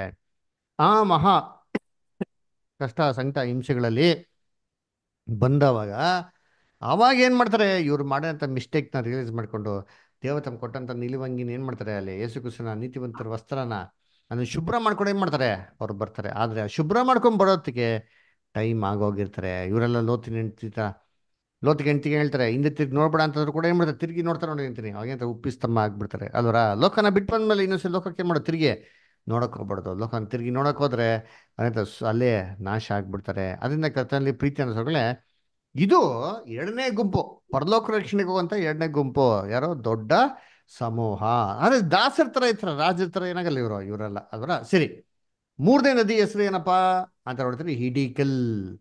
ಅದು ಎಲ್ಗೋಯ್ತು ಅಂತಂದ್ರೆ ಅಸುರ್ ದೇಶಕ್ಕೆ ಹೋಯ್ತು ಅಂತ ನೋಡ್ತೀರಿ. ಇದೇನಿದು ಅಸುರ್ ದೇಶ, ಇದೇನಿದು ಹಿಡಿಕಲ್ ಅಂತಂದ್ರೆ, ಹಿಡಿಕಲ್ ಅಂದ್ರೆ ಈ ಕಾಲದಲ್ಲಿ ಅಂತ ಟೈಗ್ರಿಸ್, ಓಕೆನಾ. ಅಸಿರ ದೇಶಕ್ಕೆ ಹೋಯ್ತು ಅಂತ ನೋಡ್ತೀರಿ. ಏನಿದು ಅಂದ್ರೆ ನೋಡಿ, ಇವತ್ತು ಟೈಗ್ರಿಸ್ ನದಿ ಎಲ್ಲಪ್ಪ ಇದೆ ಅಂತ ನಾವು ವರ್ಲ್ಡ್ ಮ್ಯಾಪಲ್ಲಿ ತೆಗೆದು ನೋಡಿದ್ರೆ ಏನ್ರಿ, ಈ ಟೈಗ್ರಿಸ್ ನದಿ ಇರೋದು ಏನಂತಂದ್ರೆ ಮೀಸೋಪೊಟೇಮಿಯಾ ವ್ಯಾಲಿಯಲ್ಲಿ ಏನಾಗಿದೆ ಇದು ಇದೆ. ಅದರ ಸರಿ, ಮೀಸೋಪೊಟೇಮಿಯಲ್ಲಿ ಬಂದವರು ಯಾರು ಅಂತ ನೋಡಿದ್ರೆ ಕರ್ತನಲ್ಲಿ ಪ್ರೀತಿ ಅಂತ ಸೋದರಗಳೇ, ಮೀಸೋಪೊಟೇಮಿಯಿಂದ ಒಬ್ಬ ಮುಖ್ಯವಾಗಿರೋಂಥ ವ್ಯಕ್ತಿ ಒಬ್ಬರು ಬರ್ತಾರೆ. ಅದರ ಯಾರಪ್ಪ ಅಂದ್ರೆ ವಿಶ್ವಾಸಕ್ಕೆ ತಂದೆ. ಯಾರದ? ಅಬ್ರಹಾಂ. ಆಮ್. ಅಬ್ರಾಹ್ಮ್ ಏನ್ ಮಾಡ್ತಾರೆ, ಅವರಿಂದಾನೇ ಬರೋದು. ಅದರ ನೀನು ಸಂಜೆ ಏನ್ ಮಾಡ್ತೀನಿ, ಆಕಾಶ ನಕ್ಷತ್ರಗಳ ತರ ಮಾಡ್ತೀನಿ, ಸಮುದ್ರ ಸಮುದ್ರ ತೀರದ ಉಸುಬನ್ ತರ ಮಾಡ್ತೀನಿ, ನೀನ್ ನಂಬಿಕೆಯಿಂದ ಬಾ ಅಂತ ಹೇಳ್ಬೇಕಾ. ದೇವ್ರ ಏನ್ ಮಾಡ್ತಾರೆ, ದೇವ್ರ ಮಾತಿಗೆ ಬೆಲೆ ಇಟ್ಬಿಟ್ಟು ಅಬ್ರಾಹ್ಮ್ ಏನ್ ಮಾಡ್ತಾರೆ, ನಂಬಿಕೆಯಿಂದ ಬರ್ತಾರೆ ಅಲ್ವರಾ. ಸೊ ಆದ್ರೆ ಅಬ್ರಾಹ್ಮ್ಗೆ ಕಾಲಿಡಷ್ಟು ಜಾಗ ಏನ್ ಮಾಡೋದಿಲ್ವಂತೆ, ದೇವ್ರು ಕೊಡೋದಿಲ್ವಂತೆ. ನೋಡ, ಅವ್ರು ಎಲ್ಲಿಂದ ಬಂದ್ರು ಓದನ. ಅಪೊಸ್ತಲ ಕೃತ್ಯಗಳು 7ನೇ ಅಧ್ಯಾಯ 2ನೇ ವಾಕ್ಯ. ಹ್ಮ್ ಹ್ಮ್ ನಮ್ಮ ಮೂಲ ಪುರುಷನಾದ ಅಬ್ರಹಾಮನು ಕಾರಾನಿನಲ್ಲಿ ವಾಸ ಮಾಡಿದ್ದಕ್ಕಿಂತ ಮುಂಚೆ ಮೆಸೊಪೊತ್ಯಾಮ್ಯದಲ್ಲಿದ್ದಾಗ ಪ್ರಭಾವ ಸ್ವರೂಪನಾದ ದೇವರು ಅವನಿಗೆ ಕಾಣಿಸಿಕೊಂಡು, ನೋಡ್ರ ನಿನ್ನ ಸ್ವದೇಶ, ನಿನ್ನ ಎಲ್ಲಿದ್ದಂತೆ, ಬಂಧು ಬಳಗವನ್ನು ಬಿಟ್ಟು ಹಾ ಹಾ ನಾನು ತೋರಿಸುವ ದೇಶಕ್ಕೆ ಹೊರಟು ಹೋಗು ಎಂದು ಹೇಳಿದನು. ನೋಡ್ರ ಆಗ ಎಲ್ಲಂತೆ ಅವನು ಕತ್ತಿಯ ಸಾಕ್ಬಿಡಿ ದೇಶದಿಂದ ಹೊರಟು ಹೋಗಿ ಸಾಕು. ಅದೇ ನೋಡ್ಬೇಕು ಏನ್ ಹೇಳ್ತಾರೆ ನೋಡ್ತೀರಿ, ಎಲ್ಲಿದ್ದಂತೆ ಹಾ ದೇವ್ರು ಮಾಡಿದಂತ ಭೂಮಿಗೆ ಬರೋದಕ್ಕಿಂತ ಮುಂಚೆ ಮೆಸೊಪೊತಾಮಿಯಲ್ಲಿ ಇದ್ರಂತೆ. ಯಾಕೆ ಮೆಸೊಪೊತಾಮಿ ಅದೇ ಇದ್ದಿದ್ದು ಊರು, ಆ ಜಾಗನ ಬಿಟ್ಬಿಟ್ಟು ದೇವ್ರು ವಾಗ್ದಾನ ಮಾಡಿರೋ ಭೂಮಿ ಬಾ ಅಂತ ಹೇಳ್ತಾರೆ. ಏನು ಮೆಸೊಪೊತಾಮಿ ಅಂತಂದ್ರೆ the land between two reverse, ಯೂಫ್ರಿಟೀಸ್ ಮತ್ತೆ ಟೈಗ್ರೀಸ್ ನದಿ ನಡುವೆ ಇರುವಂತ ಒಂದು ಜಾಗ ಯಾವ್ದಪ್ಪ ಅಂದ್ರೆ ಮೆಸೊಪೊಟೇಮಿಯಾ. ಇಲ್ಲಿಂದ ಬಂದವರು ಅಬ್ರಹಾಮ್. ಅಬ್ರಹಾಮ್ ಏನಕ್ಕೆ ಛಾಯೆ? ಪಿತೃಗಳು ವಿಶ್ವಾಸ ತಂದಕ್ಕೇನ್ರಿ ಛಾಯೆ. ಹಂಗಾರೆ ಏನ್ರಿ ಇವಾಗ ನೆಕ್ಸ್ಟ್ ರಕ್ಷಣೆ ಯಾವ್ದಪ್ಪ ಅಂದ್ರೆ ಪಿತೃಗಳು ಅಲ್ವರ. ಏನ್ರಿ ಭೂಲೋಕ ರಕ್ಷಣೆಗೆ ಬರುವಂತ ಮೊದಲನೇ ಗುಂಪು ಯಾವ್ದಪ್ಪ ಅಂದ್ರೆ ಅದೇನ್ರಿ ಪಿತೃಗಳ ಒಂದು ಗುಂಪು. ಇವ್ರು ಯಾರಪ್ಪ ಅಂದ್ರೆ ಆಬೇಲಿಂದ ಹಿಡ್ದು ಸ್ನಾನಿಕನಾದ ಯೋಹಾನವರೆಗೂ. ಅವಾಗ ಓದಲ್ಲ ಮತ್ತೆ 11 ಸ್ತ್ರೀಯಲ್ಲಿ ಹುಟ್ಟಿದವರೊಳಗೆ ಎಲ್ಲಾರ್ಕಿಂತ ಶ್ರೇಷ್ಠ ಸ್ನಾನಿಕದ ಯೋಹಾನ, ಅವ್ರಿಗಿಂತ ದೊಡ್ಡವ್ರು ಯಾರು ಹುಟ್ಟಿಲ್ಲ ಅಂತ ನೋಡ್ತಂದ್ರೆ ಸ್ನಾನಿಕನಾದ ಯೋಹಾನವರೆಗೂ, ಆಬೇಲಿಂದ ಹಿಡಿದು ಸ್ನಾನಿಕನ ಯೋಹಾನವರೆಗೂ ಇವರೆಲ್ಲ ಭೂಲೋಕ ರಕ್ಷಣೆಗೆ ಏನ್ ಮಾಡ್ತಾರೆ ಬರ್ತಾರೆ. ಯಾಕಂದ್ರೆ ಇವರೆಲ್ಲ ನಂಬಿಕೆಯಿಂದ ಒಳ್ಳೆ ಹೆಸರು ಮಾಡಂತೆ ಸಂಪಾದನೆ ಮಾಡದಂತೆ. ಅದರ ದಾವೀದು, ಐಸಾಕು, ಯಾಕೋಬು, ಅದರ ಏನ್ರಿ ದಾನಿಯಲ್ಲು, ಏಷಾಯ ಎಲ್ಲ ಒಳ್ಳೆ ಹೆಸರು ಸಂಪಾದನೆ ಮಾಡ್ತಾರೆ. ಆದ್ರೆ ಅವ್ರಿಗೆ ಪ್ರೈಸ್ ಕೊಟ್ಟರೆ ದೇವರು ಅಂತ ಪ್ರೈಸ್ ಕೊಡಲಿಲ್ಲ. ಯಾಕಂದ್ರೆ ಪರಲೋಕಕ್ಕೆ ಏರಿ ಹೋದವನು ಯಾರು ಹೋಗ್ಲಿಲ್ಲ. ಇವರೆಲ್ಲ ಸಮಾಧಿಯಲ್ಲೇ ಮಲಗಿದ್ದಾರೆ. ಕ್ರಿಸ್ತನ ಎಡಂಬರಿಕೆ ಬರುವ ತನಕ ಸಮಾಧಿಯಲ್ಲೇ ಮಲಗಿ ಕಾಯ್ತಾ ಇರ್ತಾರೆ ನೋಡ್ರಿ ಅಂತೀನಿ. ಅದಕ್ಕೆ ಈ ಪಿತೃಗಳು ಆಲ್ರೆಡಿ ದೇವ್ರಿಗೆ ಏನಾಗಿದ್ರು, ನಂಬಿಕಸ್ಥರಾಗಿ ನೋಡ್ಸ್ಬಿಟ್ಟಿದ್ರು ದೇವ್ರಿಗೆ ಯೋಗ್ಯವಾಗಿದ್ರಿ ಅಂತ. ಅದಕ್ಕೆ ದೇವರು ಇವ್ರಿಗೆ ಸ್ಪೆಷಲ್ ರಿವಾರ್ಡ್ ಕೊಡ್ತಾರೆ ಅಂತಾರೆ. ಏನ್ ರಿವಾರ್ಡ್ ಅದು? ಅದರ ಓದ ನೋಡಿ, ಹಿಬ್ರಿಯರು 11:35 ಓದಿ ಮೊದಲು.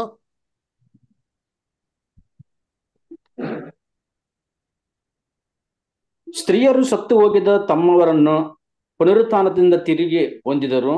ಕೆಲವರು ತಾವು ಯಾತನೆಯ ಯಂತ್ರಕ್ಕೆ ಕಟ್ಟಲ್ಪಟ್ಟಾಗ ಶ್ರೇಷ್ಠ ಪುನರುತ್ಥಾನವನ್ನು ಹೊಂದುವುದಕ್ಕೋಸ್ಕರ ಬಿಡುಗಡೆ ಬೇಡವೆಂದು ಹೇಳಿ ಮುರಿಸಿಕೊಂಡು ಸತ್ತರು. ನೋಡ್ರ, ಶ್ರೇಷ್ಠ ಪುನರ್ತನ ಹೊಂದೋದಕ್ಕೋಸ್ಕರ ರೀ ಅವ್ರು ಕೊಡ್ತಾರ ಪ್ರೈಸೇ ಶ್ರೇಷ್ಠ ಪುನರ್ತನ. ಇದು ಶ್ರೇಷ್ಠ ಪುನರ್ತನ ಅಂದ್ರೆ ಮೊದಲನೇ ಪುನರ್ತನ ಸಭೆಗೆ, ಅದಕ್ಕಿಂತ ನೆಕ್ಸ್ಟ್ ಏನಪ್ಪ ಶ್ರೇಷ್ಠವಾದದ್ದು ಅಂತಂದ್ರೆ ಪಿತೃಗಳಿಗೆ. ಪಿತೃಗಳು ಏನ್ ಮಾಡ್ತಾರೆ, ಸಾಮಾನ್ಯ ಮನುಷ್ಯರ ಥರ ಏನ್ರಿ ಅದೇ ಬಲಹೀನತೆ ಮಾಂಸದಲ್ಲಿ ಅವ್ರು ಎದ್ದು ಬರೋದಿಲ್ಲ. ಅವ್ರು ಎದ್ದು ಬರ್ಬೇಕಾದ್ರೆ ಪರಿಪೂರ್ಣವಾಗಿರೋ ಮನುಷ್ಯನ ಥರ ಎದ್ದು ಬರ್ತಾರೆ. ಅಂದ್ರೆ ಆದಾಮ್ನ ಸೃಷ್ಟಿ ಮಾಡ್ಬೇಕಾದ್ರೆ ಯಾವ ರೀತಿಯಲ್ಲಿ ಇದ್ರೋ ಪಿತೃಗಳು ಎದ್ದು ಬರ್ಬೇಕಾದ್ರೆ 30 ವಯಸ್ಸಿನಲ್ಲಿ ಪರಿಪೂರ್ಣ ಅಂತ ಮನುಷ್ಯನ ಥರ ಏನ್ ಮಾಡ್ತಾರೆ ಇವ್ರು ಎದ್ದು ಬರ್ತಾರೆ ಅಲ್ವರಾ. ಸರಿ, ಇವ್ರಿಗೆ ಪ್ರೈಸ್ ಕೊಟ್ಟಿದ್ದಾರಾ ಅಂದ್ರೆ ನೋಡೋಣ ಅಲ್ವರ. ಇದೇ ಶ್ರೇಷ್ಠ ಪುನರ್ತನ. ಪ್ರೈಸ್ ಸಿಕ್ಕಿದೆಯಾ ಇಲ್ವೋ? 39 ಮತ್ತೆ 40ನೇ ವಾಕ್ಯ ಓದಿಬಿಡ್ತಾರೆ ಅದಲ್ಲೇ.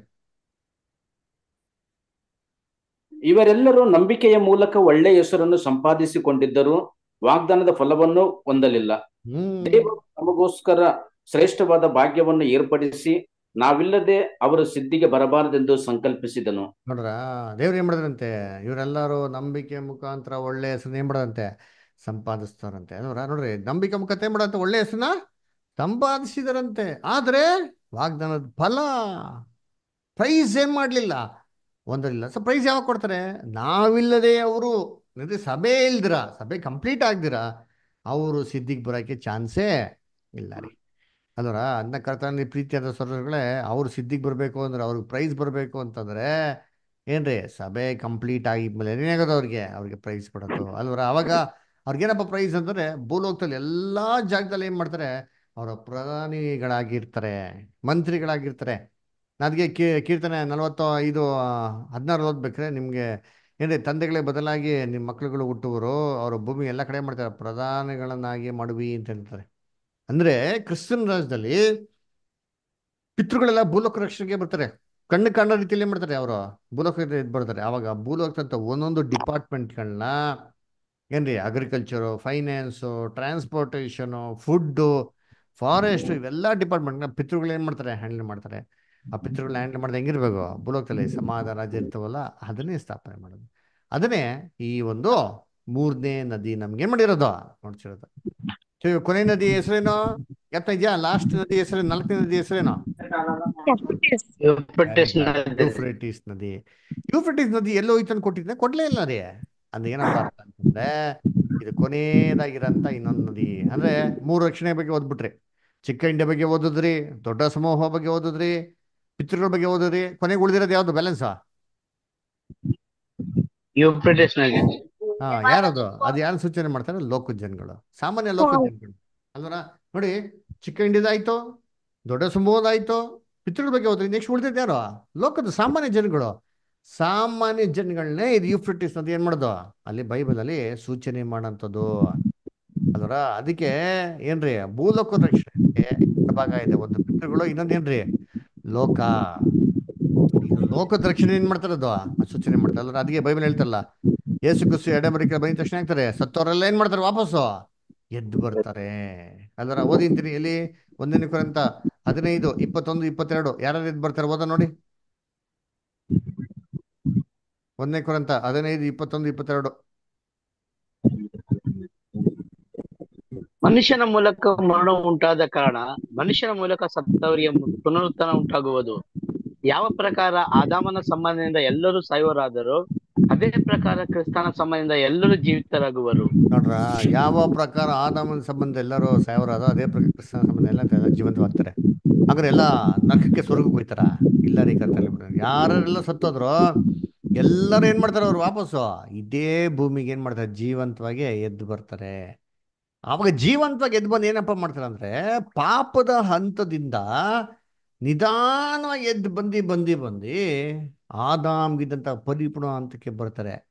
ಈ ಪರಿಪೂರ್ಣ ಅಂತ ಹಂತಕ್ಕೆ ಪ್ರತಿಯೊಬ್ಬರು ಮನುಷ್ಯಗಳನ್ನ ತರೋದಕ್ಕೇನೆ ಕ್ರಿಸ್ತನ್ಗೆ 1000 ವರ್ಷ ದೇವರು ಕೊಟ್ಟಿರೋದು. ಆವಾಗ ವಯಸ್ಸೇನಾಗ್ತದೆ, ರಿವರ್ಸ್ ಆರ್ಡರ್ ಹೋಗ್ತದೆ. ದೇವರಿಗೆ ನಂಬಿಕಸ್ಥರಾಗಿ ಬದುಕ್ತಾ ಇರೋಂಗೆಲ್ಲ ಅವ್ರ ದೇಹದಲ್ಲಿ ಬದಲಾವಣೆ ಆಗ್ತದೆ. ವಯಸ್ಸು ತಿರ್ಗಾ ಹಿಂದೆ ಹೋಗೋದಿಕ್ಕೆ ಶುರು ಆಗ್ತದೆ. ಹೋದ ನೋಡಿ, ಯೋಬ 33:25. ಯೋಬ 33ನೇ ಅಧ್ಯಾಯ 25ನೇ ವಾಕ್ಯ.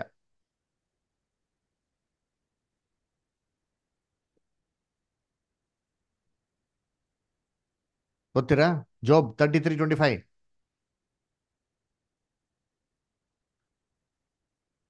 ಅವನ ಶ್ವೇತ. ದೇಹವು ಬಾಲಕ್ಕಿಂತಲೂ ಕೋಮಲವಾಗುವುದು, ಅವನು ಪುನಃ ಎಳೆತನದ ದಿನಗಳನ್ನು ಅನುಭವಿಸುವನು. ನೋಡ್ರ, ಬಾಲ್ಯಕ್ಕಿಂತಲೂ ಕೋಮಲವಾಗುವುದು, ಪುನಃ ಎಳೆತನದ ದಿವಸಗಳು ಏನ್ ಮಾಡ್ತಾರೆ, ಅನುಭವಿಸ್ತಾನೆ, ಪುನಃ ಅನುಭವಿಸ್ತಾನೆ. ದೇವ್ರೇನ್ ಮಾಡ್ತಾರೆ, ಅವನಿಗೆ ರಿವರ್ಸ್ ಆರ್ಡ್ರಲ್ಲಿ ಏನ್ರಿ ವಯಸ್ಸು ಕೊಡ್ತಾರ್ರಿ. ಅದನ್ನ ಅದಕ್ಕೆ ಯೇಸು ಕ್ರಿಸ್ತ ಎರಡನೇ ಬರೋಕೆ ಬರೀ ತಕ್ಷಣ ಫಸ್ಟ್ ಏನಪ್ಪಾ ಮಾಡ್ತಾರೆ ಅಂದ್ರೆ, ಏನ್ರಿ, ಸೇತಾನ್ನ 1000 ವರ್ಷ ಏನ್ ಮಾಡ್ತಾರೆ, ಕಟ್ಟಾಕ್ತಾರೆ. ಯಾಕೆ? ನಾವು ಪ್ರಕಟಣೆ ಪುಸ್ತಕದಲ್ಲಿ ಓದಿದ್ರಲ್ಲ, 20ನೇ ಅಧ್ಯಾಯ 1-3. ಅದರ ಏನಂತಂದ್ರೆ, ಮಹಾಧಿಕಾರ ಉಳ್ಳಂತ ಒಬ್ಬ ದೇವದೂತನು ಅದರ ಏನ್ರಿ ಪರಲೋಕದಿಂದ ಇಳಿಯೋದನ್ನ ಕಂಡನು. ಅವರು ಪಿಸಾಸನು ಸೇತಾನು ಘಟಸರ್ಪನಾಗಿರಂತ ಏನ್ರಿ ಪುರಾತನ ಸರ್ಪನ ಕಟ್ಟಾಕಿ 1000 ವರ್ಷ ಬಂದ ಇಟ್ರು. ಯಾಕೆ? ಇನ್ನೂ ಜನಗಳನ್ನ ಮರಳುಗೊಳಿಸದ ಹಾಗೆ. ಆ ಕಾರಣದಿಂದ ಇನ್ನೂ ಜನಗಳೇ ಮಾಡ್ಬೋದು, ಅವನು ಮರಳುಗೊಳಿಸ್ಬಾರ್ದು, ಯಾಮಾರಿಸ್ಬಾರ್ದು, ಮೋಸ ಮಾಡ್ಬಾರ್ದು. ಆ ಕಾರಣದಿಂದ ಅವ್ನು ಎಲ್ಲಿಡ್ತಾರಂತೆ, ಅವನ್ನ ಅದೋ ಲೋಕದಲ್ಲಿ ಹಾಕಿ ದಬ್ಬಿಡ್ತಾರಂತೆ. ಹಂಗಾರೆ ಕ್ರಿಸ್ತರು ಜನಗಳನ್ನ ಮೋಸಗೊಳಿಸೋ ರೀತಿಯಲ್ಲಿ ಅವರು ಸೇತಾನ್ ಏನ್ ಮಾಡ್ತಾರಂತೆ, ಕಟ್ಟಾಕ್ತಾರಂತೆ. ಯಾಕೆ? ಕ್ರಿಸ್ತನ ಎಲ್ಲರಿಗೂ ಸತ್ಯ ಕೊಡ್ಬೇಕಲ್ಲ. ಸೇತಾನ್ ಇದ್ರೆ ಹಿಂಗ್ ಸತ್ಯ ಕೊಡಕ್ಕೆ ಸಾಧ್ಯ?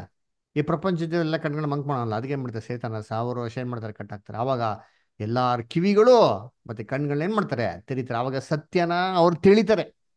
ನೋಡ್ಬೋದನ ಎಲ್ಲಿ? ಪ್ರಕಟಣೆ 20ನೇ ಅಧ್ಯಾಯ 1-3 ಓದಿ, ಆಮೇಲೆ ಏಷ್ಯಾ 29 ಓದಿ. ಆಗ ಒಬ್ಬ ದೇವದೂತನು ಅಧೋಲೋಕದ ಬೀಗದ ಕೈಯನ್ನು, ದೊಡ್ಡ ಸರ್ಪಣೆಯನ್ನು ಕೈಯಲ್ಲಿ ಹಿಡಿದುಕೊಂಡು ಪರಲೋಕದಿಂದ ಇಳಿದು ಬರುವುದನ್ನು ಕಂಡೆನು. ಹ್ಮ್ ಅವನು ಪಿಶಾಚನೂ ಸೈತಾನನೂ ಆಗಿರುವ ಪುರಾತನ ಸರ್ಪನೆಂಬ ಘಟಸರ್ಪನನ್ನು ಹಿಡಿದು 1000 ವರ್ಷ ಬಂಧನದಲ್ಲಿ ಇಟ್ಟನು. ನೋಡ್ರ. 1000 ವರ್ಷ ಇರುವ ಹ್ಮ್ ತನಕ ಹ್ಮ್ ಸೈತಾನನು ಇನ್ನು ಜನಾಂಗಗಳನ್ನು ಮರಳುಗೊಳಿಸಿದ ಹಾಗೆ ದೇವದೂತನು ಅಧೋಲೋಕದಲ್ಲಿ ತಬ್ಬಿ ಬಾಗಿಲು ಮುಚ್ಚಿ ಅದಕ್ಕೆ ಮುದ್ರೆ ಹಾಕಿದನು. ಮುದ್ರೆ ಆ ಹಾಕಿ. 1000 ವರ್ಷಗಳಾದ ಮೇಲೆ ಅವನಿಗೆ ಸಾಕು ಸ್ವಲ್ಪ ಸಿಸ್ಟರ್, ಕಾಲ ಬಿಡುಗಡೆ. ಸಾಕು ಅಲ್ವರ. ಅದು ನೋಡ್ಬೇಕ ಏನ್ರಿ, 1000 ವರ್ಷ ಏನ್ರಿ ತೀರುವ ತನಕ ಇನ್ನೂ ಜಳಗಳು ಮೊಳಸಗೊಳಿಸದ ಹಾಗೆ ಅದೊಂದು ಹಾಕಿ ಏನ್ ಮಾಡ್ತಾರೆ, ಅವನ್ನ ಮುದ್ರೆ ಹಾಕ್ಬಿಡ್ತಾರೆ ಅಲ್ವರ.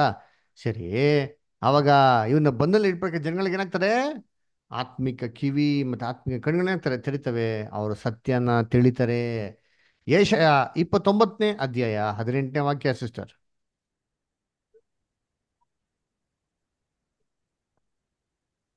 ಆ ದಿನದಲ್ಲಿ ಕಿವುಡರು ಶಾಸ್ತ್ರದ ಮಾತುಗಳನ್ನು ಕೇಳುವರು, ಮಬ್ಬು ಕತ್ತಲುಗಳಲ್ಲಿಯೂ ಕುರುಡರು ಕಣ್ಣು ಕಾಣುವುದು. ನೋಡ್ರ, ಶಾಸ್ತ್ರದ ಮಾತನ್ನ ಯಾರು ಕೇಳ್ತಾರೆ? ಕಿವಿಡೋರು. ಯಾಕೆ ಕಿವಿಡ್ರ? ಕಿವಿ ಇದ್ರು ಇವಾಗ ಅವ್ರಲ್ಲ ಕಿವಿಡ್ರ. ಇವಾಗ ಎಷ್ಟು ಜನ ನೋಡಿ ಕ್ಲಾಸಿಗೆ ಬರ್ತಾರೆ ಅಲ್ವರ, ಎಷ್ಟು ಜನ ಬೈಬಲ್ ಸ್ಟಡಿ ಇಂಟ್ರೆಸ್ಟ್ ಬರ್ತಾರೆ. ಕಿವಿ ಐತೆ ಅದೇನಿಲ್ಲ, ಕೇಳಂತ ಕಿವಿ ಏನಾಗಿಲ್ಲ, ಇಲ್ಲ. ಆದ್ರೆ ಬೇರೆ ಎಲ್ಲ ಕೇಳೋದಕ್ಕೆಲ್ಲ ಕಿವಿ ಇರ್ತದೆ ಅಲ್ವರ. ಅದಕ್ಕೆ ಕ್ರಿಸ್ತನ ರಾಜ್ಯದಲ್ಲಿ ಇಂಥ ಎಷ್ಟೋ ಜನಗಳಿಗೆ ಮಂದ ಹೃದಯದವರಾಗಿರ್ತ ಮಂದ ಕಿವಿಗಳೆಲ್ಲ ತೆರೀತಾರೆ. ಅವಾಗ ಯಾರು ಕಲ್ತ್ಕೊಂತಾರೆ? ಎಲ್ಲರೂ ಸತ್ಯ ಕಲ್ತ್ಕೊಂತಾರೆ. ಏಷಯ 29ನೇ ಅಧ್ಯಾಯ 24ನೇ ವಾಕ್ಯ. ತಪ್ಪಿದ ಹೃದಯಗಳು ತಪ್ಪಿದ ಎಲ್ಲರೂ ವಿವೇಕಿಗಳಾಗುವರು, ಗುಣಗುಟ್ಟುವವರು ಉಪದೇಶವನ್ನು ಗಮನಿಸುವರು ಎಂದು ನೋಡ್ರಾ, ಹೇಳುತ್ತಾರೆ. ಗೋಣಗುಟ್ಟವ್ರು ಉಪದೇಶ ಕೇಳ್ತಾರೆ. ಇವಾಗ ಯಾರೆಲ್ಲ ಗೊಣಗುಡ್ತಾರೆ, ಅದು ಸರಿಯಿಲ್ಲ ಇದು ಸರಿಯಿಲ್ಲ ಅಂತ, ಇವರೆಲ್ಲರೂ ಏನ್ ಮಾಡ್ತಾರೆ? ಸತ್ಯನ ಹೇಳ್ತಾರೆ ಅಲ್ವರ. ಅದನ್ನ ಕರ್ತನಲ್ಲಿ ಪ್ರೀತಿ ಅಂತಲ್ಲ, ಅವಾಗ ಪ್ರತಿಯೊಬ್ರು ದೇವ್ರ ಕಡೆ ಕನ್ವರ್ಟ್ ಆಗ್ತಾರೆ. ಏನ್ರಿ, ಮನುಷ್ಯನ ಕನ್ವರ್ಟ್ ಮಾಡೋದು ಅಂತಾರಲ್ಲ, ಪ್ರಾಣಿಗಳನ್ನ ಕೂಡ ದೇವ್ರ ಕಡೆಗೆ ಕನ್ವರ್ಟ್ ಮಾಡ್ತಾರೆ ಅಂತ ನೋಡ್ರಿ ಅಂತೀನಿ. ಎಲ್ಲಿ ಕೊಟ್ಟಿದ್ದಾರೆ? ಏಷಯ 11ನೇ ಅಧ್ಯಾಯ 6-9 ಓದಿ. ತೋಳವು ಕುರಿಯ ಸಂಗಡ ವಾಸಿಸುವುದು, ಚಿರತೆಯು ಮೇಕೆ ಮರಿಯೊಂದಿಗೆ ಮಲಗುವುದು, ಕರುವು ಪ್ರಾಯದ ಸಿಂಹವು ಪುಷ್ಟ ಪಶುವು ಒಟ್ಟಿಗಿರುವವು, ಇವುಗಳನ್ನು ಚಿಕ್ಕ ಮಗುವು ನಡೆಸುವುದು. ಹಸುವು ಕರಡಿಯು ಸಂಗಡ ಮೇಯುವವು, ಅವುಗಳ ಮರಿಗಳು ಜೊತೆಯಾಗಿ ಮಲಗುವವು. ಸಿಂಹವು ಎತ್ತಿನಂತೆ ಹುಲ್ಲು ತಿನ್ನುವುದು, ಮಲೆಕೂಸು ನಾಗರ ಹುತ್ತದ ಮೇಲೆ ಆಡುವುದು, ಮೊಲೆ ಬಿಟ್ಟ ಮಗು ಹಾವಿನ ಬಿಲ್ಲದ ಮೇಲೆ ಕೈ ಹಾಕುವುದು. ನನ್ನ ಪರಿಶುದ್ಧ ಪರ್ವತದಲ್ಲೆಲ್ಲ ಯಾರು ಕೇಡು ಮಾಡುವುದಿಲ್ಲ, ಯಾರು ಹಾಳು ಮಾಡುವುದಿಲ್ಲ. ಸಮುದ್ರದಲ್ಲಿ ನೀರು ಹೇಗೋ ಹಾಗೆ ಭೂಮಿಯಲ್ಲಿ ಯೆಹೋವನ ಜ್ಞಾನವು ತುಂಬಿಕೊಂಡಿರುವುದು. ನೋಡ್ರ, ಏನ್ರಿ, ಹಾ, ಏನ್ರಿ, ಸಿಂಹವು ಎತ್ತಿನಂತೆ ಏನ್ ತಿಂತಾರಂತೆ? ಹುಲ್ಲನ್ನು ತಿನ್ನುವುದು. ಅದರ ಚಿರತೆಯು ಏನ್ರಿ, ಹಾ, ಪುಷ್ಟ ಪಶುವು ಏನಾಗ್ತದೆ? ಒಟ್ಟಿಗೆ ವಾಸ ಮಾಡ್ತಾರಂತೆ ನೋಡ್ರಿ ಅಲ್ವರ. ಹಂಗಾರೆ ಏನ್ರಿ ಎಲ್ಲ, ಹಾ, ಇವೆಲ್ಲ ಕ್ರಿಸ್ತನ್ ರಾಜ್ಯದಲ್ಲಿ ಆಗೋದು. ಹಂಗಾರೆ ಎಲ್ಲಾ ಪ್ರಾಣಿಗಳು ಸಸ್ಯ ಆಗಿರ್ತದೆ, ಯಾವುದು ಜಗಳ ಆಡಲ್ಲ, ಎಲ್ಲ ಒಟ್ಟಿಗಿರ್ತಾವಂತೆ. ಪುಟ್ಟ ಮಗು ಏನ್ ಮಾಡ್ತಂತ ನಡೆಸ್ತಂತೆ. ಯಾಕಂದ್ರೆ ಯೆಹೋವನ ಜ್ಞಾನವು ಏನ್ರಿ, ಆ ಇಡೀ ಲೋಕ ಎಲ್ಲ ತುಂಬ್ಕೊಂಡಿರ್ತಂತೆ. ಯಾವ ಥರ? ಸಮುದ್ರದ ನೀರು ಹೇಗೆ ತುಂಬ್ಕೊಂಡಿದ್ಯೋ ಆ ಥರ ಯೆಹೋವನ ಜ್ಞಾನ ಎಲ್ಲ ಕಡೆ ತುಂಬಿರ್ತಂತಾರೆ. ಅದರ ಸರಿ, ಕ್ರಿಸ್ತನ ರಾಜ್ಯದಲ್ಲಿ ಅವಾಗ ಕಾಯಿಲೆ ಇರ್ತದ ಅಂದ್ರೆ, ಇವಾಗ ಎಷ್ಟು ಕಾಯಿಲೆಗಳಿದೆ? ವಿಚಿತ್ರ ವಿಚಿತ್ರ ಕಾಯಿಲೆಗಳು. ಕ್ರಿಸ್ತನ ರಾಜ್ಯದಲ್ಲಿ ಕಾಯಿಲೆ ಕೂಡ ಇರಲ್ಲ ರೀ. ಏಷಯ 33ನೇ ಅಧ್ಯಾಯ 24ನೇ ವಾಕ್ಯ. ಚೀಯೋನಿನ ಯಾವ ನಿವಾಸಿಯು ತಾನು ಅಸ್ವಸ್ಥನು ಎಂದು ಹೇಳನು, ಅಲ್ಲಿಯ ಜನರ ಪಾಪವು ಪರಿಹಾರವಾಗುವುದು. ನೋಡ್ರ, ಅಲ್ಲನ್ನ ಜನರ ಪಾಪವು ಪರಿಹಾರವಾಗುವುದು. ಯಾರಿಗೂ ಕಾಯಿಲೆ ಇದೆ ಅಂತಾನೆ ಹೇಳಿದ್ರಿ. ಶ್ರೀ ಕ್ರಿಸ್ತನ ರಾಜ್ಯದಲ್ಲಿ ಯುದ್ಧ ಇರ್ತಾರ ಅಂದ್ರೆ ಯುದ್ಧನೇ ಇರಲ್ಲ ರೀ, ಯುದ್ಧಾಭ್ಯಾಸನೇ ನಡೆಯೋದಿಲ್ಲ ಅಂತ ಹೇಳ್ತಾರೆ. ಓದ ನೋಡಿ, ಏಷಯ 2ನೇ ಅಧ್ಯಾಯ 4ನೇ ವಾಕ್ಯ. ಆತನು ದೇಶಗಳ ವ್ಯಾಜ್ಯಗಳನ್ನು ವಿಚಾರಿಸುವನು, ಬಹು ರಾಷ್ಟ್ರದವರಿಗೆ ನ್ಯಾಯ ತೀರಿಸುವನು. ಅವರು ತಮ್ಮ ಆಯುಧಗಳನ್ನು ಕುಲುಮೆಗೆ ಹಾಕಿ ಕತ್ತಿಗಳನ್ನು ಗುಳುಗಳನ್ನಾಗಿಯೂ ಬರ್ಜಿಗಳನ್ನು ಕುಡುಗೋಲುಗಳನ್ನಾಗಿಯೂ ಮಾಡುವರು. ಜನಾಂಗಕ್ಕೆ ವಿರುದ್ಧವಾಗಿ ಕತ್ತಿಯನ್ನೆತ್ತದು, ಇನ್ನು ಯುದ್ಧಾಭ್ಯಾಸವು ನಡೆಯುವುದೇ ಇಲ್ಲ. ನೋಡ್ರ, ಇನ್ನು ಯುದ್ಧಾಭ್ಯಾಸವು ನಡೆಯುವುದೇ ಇಲ್ಲ, ಜನಾಂಗ ವಿರುದ್ಧ ಕತ್ತಿಯನ್ನು ಎತ್ತದು ಅಂದ್ರ ಏನ್ರಿ? ಕತ್ತಿಗಳನ್ನ ಏನ್ ಮಾಡ್ತಾರೆ? ಕುಲ್ಮೆಗೆ ಹಾಕಿ ಭರ್ಜಿಗಳನ್ನಾಗ ಮಾಡ್ತಾರೆ ಅಲ್ವರ. ಏನ್ರಿ, ಈಟಿಗಳನ್ನಾಗ ಮಾಡ್ತಾರೆ ಅಂತಂದ್ರೆ ಏನಪ್ಪ ಅರ್ಥ? ಇವಾಗೆಲ್ಲ ಆರ್ಮ್ಸ್ ಆಮ್ಯುನಿಷನ್ಸ್ಗೆ ಇನ್ವೆಸ್ಟ್ ಮಾಡ್ತಾರವರು, ಮುಂದಕ್ಕೆ ಅಗ್ರಿಕಲ್ಚರ್ಗೆ ಏನು ಮಾಡ್ತಾರಂತೆ? ಇನ್ವೆಸ್ಟ್ ಮಾಡ್ತಾರಂತೆ. ಅವಾಗ ಯೋಚನೆ ಮಾಡಿ, ಎಲ್ಲ ಅಗ್ರಿಕಲ್ಚರ್ಗೆ ಇನ್ವೆಸ್ಟ್ ಮಾಡಿದ್ರೆ ಎಲ್ಲ ಅಭಿವೃದ್ಧಿ ಆಗ್ತಾರಲ್ಲ. ಇವಾಗ ಎಷ್ಟು ಬಾಂಬ್ಸ್ಗಳು ಆಗ್ತಾವ ನೋಡ್ತೀನಿ. ಒಂದು ಬಾಂಬು 10 ಲಕ್ಷ ಅಂತಾರಿ. ಆ ಥರ 50,000 ಬಾಂಬ್ಗಳು ಹಾಕೋರು, ಎಷ್ಟು ಲಕ್ಷ ಆಯ್ತಪ್ಪ? ಆ ಒಂದು 10 ಲಕ್ಷದಲ್ಲಿ ಎಷ್ಟು ಮನೆ ಕಟ್ಬೋದಲ್ವಾ? ಎಷ್ಟು ಜನಕ್ಕೆ ಆಶೀರ್ವಾದ ಮಾಡ್ಬೋದು? ಕ್ರಿಸ್ತನ ರಾಜ್ಯದಲ್ಲಿ ಇದು ಮಾಡ್ತಾರಂತರಿ. ಕರ್ತನಲ್ಲಿ ಪ್ರೀತಿ ಅಂತ ಸರಸುಗಳೇ, ಅವಾಗ ಪ್ರತಿಯೊಬ್ಬರಿಗೂ ಎಲ್ಲರಿಗೂ ಸ್ವಂತ ಮನೆ ರೀ, ಬಾಡಿಗೆ ಮನೆಯೇ ಇಲ್ಲ ಅವಾಗ. ನೋಡಿ ಓದೋಣ, ಏಷ್ಯಾ 65 21 ಮತ್ತು 22. ಅಲ್ಲಿನ ಜನರು ತಾವು ಕಟ್ಟಿದ ಮನೆಗಳಲ್ಲಿ ತಾವೇ ವಾಸಿಸುವರು, ತಾವು ಮಾಡಿದ ತೋಟಗಳ ಫಲವನ್ನು ತಾವೇ ಅನುಭವಿಸುವರು.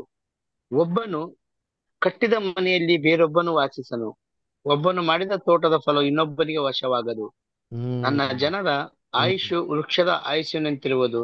ಹ್ಮ್ ನನ್ನ ಆಪ್ತರು ತಮ್ಮ ಕೈ ಕೆಲಸದ ಆದಾಯವನ್ನು ಪೂರಾ ಅನುಭವಿಸುವರು. ನೋಡ್ರ, ತಾವು ಕಟ್ಟಿದ ಮನೆಯಲ್ಲಿ ತಾವೇ ವಾಸಿಸುವರು, ಮತ್ತೊಬ್ಬನು ವಾಸಿಸನು. ತಮ್ಮ ದ್ರಾಕ್ಷ ಫಲಗಳನ್ನ ಅವರೇ ಏನ್ ಮಾಡ್ತಾರೆ? ಅನುಭವಿಸುವರು ಅಲ್ವರ. ಹಂಗಾರೆ ಏನ್ರಿ, ಎಲ್ಲಾರ್ಗೂ ಸ್ವಂತ ಮನೆ ಇರ್ತಾರೆ, ಮತ್ತೊಬ್ರು ಕಟ್ಟೋದು, ಇನ್ನೊಬ್ರು ವಾಸ ಮಾಡೋದು, ಜಗಳ ಆಡೋದು, ಇವೆಲ್ಲ ತಂಟೆನೇ ಇಲ್ಲ ರೀ. ಎಲ್ಲ ಕಣ್ಣೀರಿಂದ ಒರೆಸ್ಬಿಡ್ತಾರೆ ನೋಡ್ರಿ ಇಂತಿನ ದೇವರು. ಪ್ರಕಟಣೆ 21ನೇ ಅಧ್ಯಾಯ 3-5 ಬುಧಾರ. ಇದಲ್ಲದ ಇದಲ್ಲದೆ ಸಿಂಹಾಸನದೊಳಗಿಂದ ಬಂದ ಮಹಾಶಬ್ದವು ನನಗೆ ಕೇಳಿಸಿತು. ಅದು, ಇಗೋ, ದೇವರ ನಿವಾಸವು ಮನುಷ್ಯರಲ್ಲಿ ಅದೇ, ಆತನು ಅವರೊಡನೆ ವಾಸ ಮಾಡುವನು, ಅವರು ಆತನಿಗೆ ಪ್ರಜೆಗಳಾಗಿರುವರು, ದೇವರು ತಾನೇ ಅವರ ಸಂಗಡ ಇರುವನು. ಅವರ ಕಣ್ಣೀರಿನೆಲ್ಲ ಒರೆಸಿ ಬಿಡುವನು. ಇನ್ನು ಮರಣವಿರುವುದಿಲ್ಲ, ಇನ್ನು ದುಃಖವಾಗಲಿ ಗೋಳಾಟವಾಗಲಿ ಕಷ್ಟವಾಗಲಿ ಇರುವುದಿಲ್ಲ, ಮೊದಲಿದ್ದಿದ್ದೆಲ್ಲ ಇಲ್ಲದೆ ಹೋಯ್ತು ನೋಡ್ರ, ಎಂದು ಮೊದಲು ಹೇಳಿತು. ಇದ್ದಿದ್ದೆಲ್ಲ ಇಲ್ಲದೆ ಹೋಯ್ತು. ಕಣ್ಣೀರಾಗ್ಲಿ, ಗೋಳಾಟ ಆಗ್ಲಿ, ದುಃಖ ಆಗ್ಲಿ ಯಾವುದೂ ಇರಲ್ಲ ರೀ. ಮರಣನೇ ಇರಲ್ವಂತ್ರಿ. ಕ್ರಿಸ್ತನ್ ರಾಜ್ಯದಲ್ಲಿ ಕರ್ತನಲ್ಲಿ ಪ್ರೀತಿ ಅಂತ ಸ್ವರಗಳ ಇವೆಲ್ಲವನ್ನ ಏನ್ ಮಾಡಾಕ್ತಾರೆ ಅವರು? ತೆಗೆದಾಕ್ತಾರೆ. ಆವಾಗ ಯೇಸು ಕ್ರಿಸ್ತ ಪ್ರಾರ್ಥನೆ ಹೇಳ್ಕೊಟ್ರಲ್ಲ, ಏನಂತ ಹೇಳ್ಕೊಟ್ರು? ಪರಲೋಕದಲ್ಲಿರುವ ನಮ್ಮ ತಂದೆಯೇ, ನಿನ್ನ ನಾಮವು ಪರಿಶುದ್ಧ ಅಂತ ಎಣಿಸಲ್ಪಡಲಿ. ಸಲ್ಪಡಲಿ. ನಿನ್ನ ರಾಜ್ಯವು ಬರಲಿ. ನಿನ್ನ ಚಿತ್ತ ಪರಲೋಕದಲ್ಲಿ ನೆರವೇರದ ಪ್ರಕಾರ ನಾವು ಭೂಲೋಕದಲ್ಲಿ ನೆರವೇರಲಿ. ನೆರವೇರಲಿ. ಆ ನೆರವೇರಲಿ. ರೀತಿ ಭೂಲೋಕದಲ್ಲಿ ದೇವಚಿತ್ತ ಏನ್ ಮಾಡ್ತಾರೆ ಅವಾಗ? ನೆರವೇರ್ತಾರೆ ಅಂತೀನಿ. ಭೂಲೋಕನ ಸೃಷ್ಟಿ ಮಾಡಿದ್ರೆ ಮನುಷ್ಯರಿಗೋಸ್ಕರ ರೀ. ಮನುಷ್ಯ ಇಲ್ಲ ಅಂತಂದ್ರೆ ಏನಕ್ಕೆ ಮನುಷ್ಯನ ಸೃಷ್ಟಿ ಮಾಡಕ್ಕೆ ದೇವರು? ಓದಿ ಏಷ್ಯಾ 45:18. ಆಕಾಶಗಳನ್ನು ನಿರ್ಮಿಸಿದ ಕರ್ತನು ಇಂತೆನ್ನುತ್ತಾನೆ, ದೇವರು ತಾನೇ ಭೂಮಿಯನ್ನು ನಿರ್ಮಿಸಿ ಅದನ್ನು ಉಂಟು ಮಾಡಿದನು, ಆತನೇ ಅದನ್ನು ಸ್ಥಾಪಿಸಿದನು, ಅದನ್ನು ವ್ಯರ್ಥವಾಗಿ ಸೃಷ್ಟಿಸದೆ ಜನ ನಿವಾಸಕ್ಕಾಗಿ ರೂಪಿಸಿದನು. ನಾನೇ ಕರ್ತನು, ಮತ್ತೊಬ್ಬನಿಲ್ಲ ಎಂಬ. ನೋಡ್ರ, ನಾನೇ ಕರ್ತನು, ಜನ ನಿವಾಸಕ್ಕಾಗೇ ಸೃಷ್ಟಿ ಮಾಡೋದು ಹೊರತು ಶೂನ್ಯ ಸ್ಥಾನವಾಗಿರಕ್ ಅಲ್ಲ ರೀ. ಅದನ್ನ ಕರ್ತನಲ್ಲಿ ಪ್ರೀತಿ ಅಂತ ಸೊಗಳೆ ಈ 4 ರಕ್ಷಣೆ ಬಗ್ಗೆನೇ ಈಡೇನ್ ತೋಡ್ತಂತ 4 ನದಿಯಲ್ಲಿ ನಮಗೆ ಬ್ಯೂಟಿಫುಲ್ ಆಗಿ ಏನ್ ಮಾಡೋದು ನಮ್ಗೆ ನೋಡ್ತಾರೆ ಅಲ್ವರ. ಅದು ನೋಡಿರ್ತೀನಿ 4 ನದಿಗಳು ಯಾರ ಮೊದಲು 2 ಪರಲೋಕ ರಕ್ಷಣೆ, ಇನ್ನೆರಡು ಭೂಲೋಕದ ರಕ್ಷಣೆ. ಎಷ್ಟು ಚೆನ್ನಾಗಿದೆ ಅಲ್ವರ. ಪಿಶೋನ್ ಗಿಹೋನ್ ಪರಲೋಕ ರಕ್ಷಣೆ, ಅದರ ಹಿಡಿಕೆಲ್ ಮತ್ತೆ ಯೂಫ್ರೆಟಿಸ್ ಭೂಲೋಕ ರಕ್ಷಣೆ ಏನ್ ಮಾಡ್ತಾರೆ? ಸೂಚನೆ ಮಾಡ್ತಾರೆ. ಇದು ವರ್ಲ್ಡ್ ಮ್ಯಾಪಲ್ಲಿ ಕೂಡ ಇವತ್ತು ನೋಡ್ಸಿದ್ದಾರೆ. ವರ್ಲ್ಡ್ ಮ್ಯಾಪಲ್ಲಿ ತೆಗೆದು ನೋಡಿದ್ರೆ ಈ 4 ನದಿಯಲ್ಲಿ ಬರೀ 2 ನದಿ ಇರೋದು. ಯಾವುದೋ ಯೂಫ್ರೆಟಿಸ್ ಮತ್ತು ಟೈಗ್ರಿಸ್, ಹಿಡಿಕೆಲ್. ಅಲ್ಲಿ ಪಿಶೋನ್ ಗಿಹೋನ್ ಇಲ್ವೇ ಇಲ್ಲ.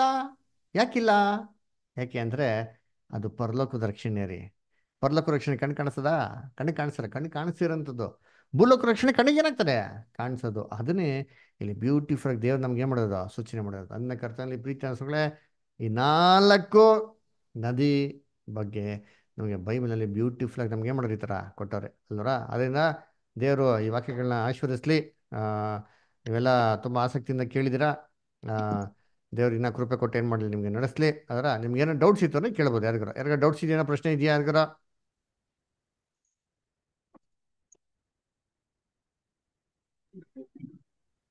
ಬ್ರದರ್, 2 ಪೂರ್ವಕಲ್ವೃತ್ತ 21:12 ವಾಕ್ಯದಲ್ಲಿ ಆ ಎಲಿಯನ್ನು ಜೀವದಿಂದ ಇರುವಾಗಲೇ ಬರ್ಸಿರ್ಬೋದಾ ಅಥವಾ ಆತನ ಆತ್ಮನ್ನೇ ಬರ್ಸಿತ್ತ? ಅದು ನಮಗೆ ಕ್ಲಿಯರ್ ಆಗ್ಲದು.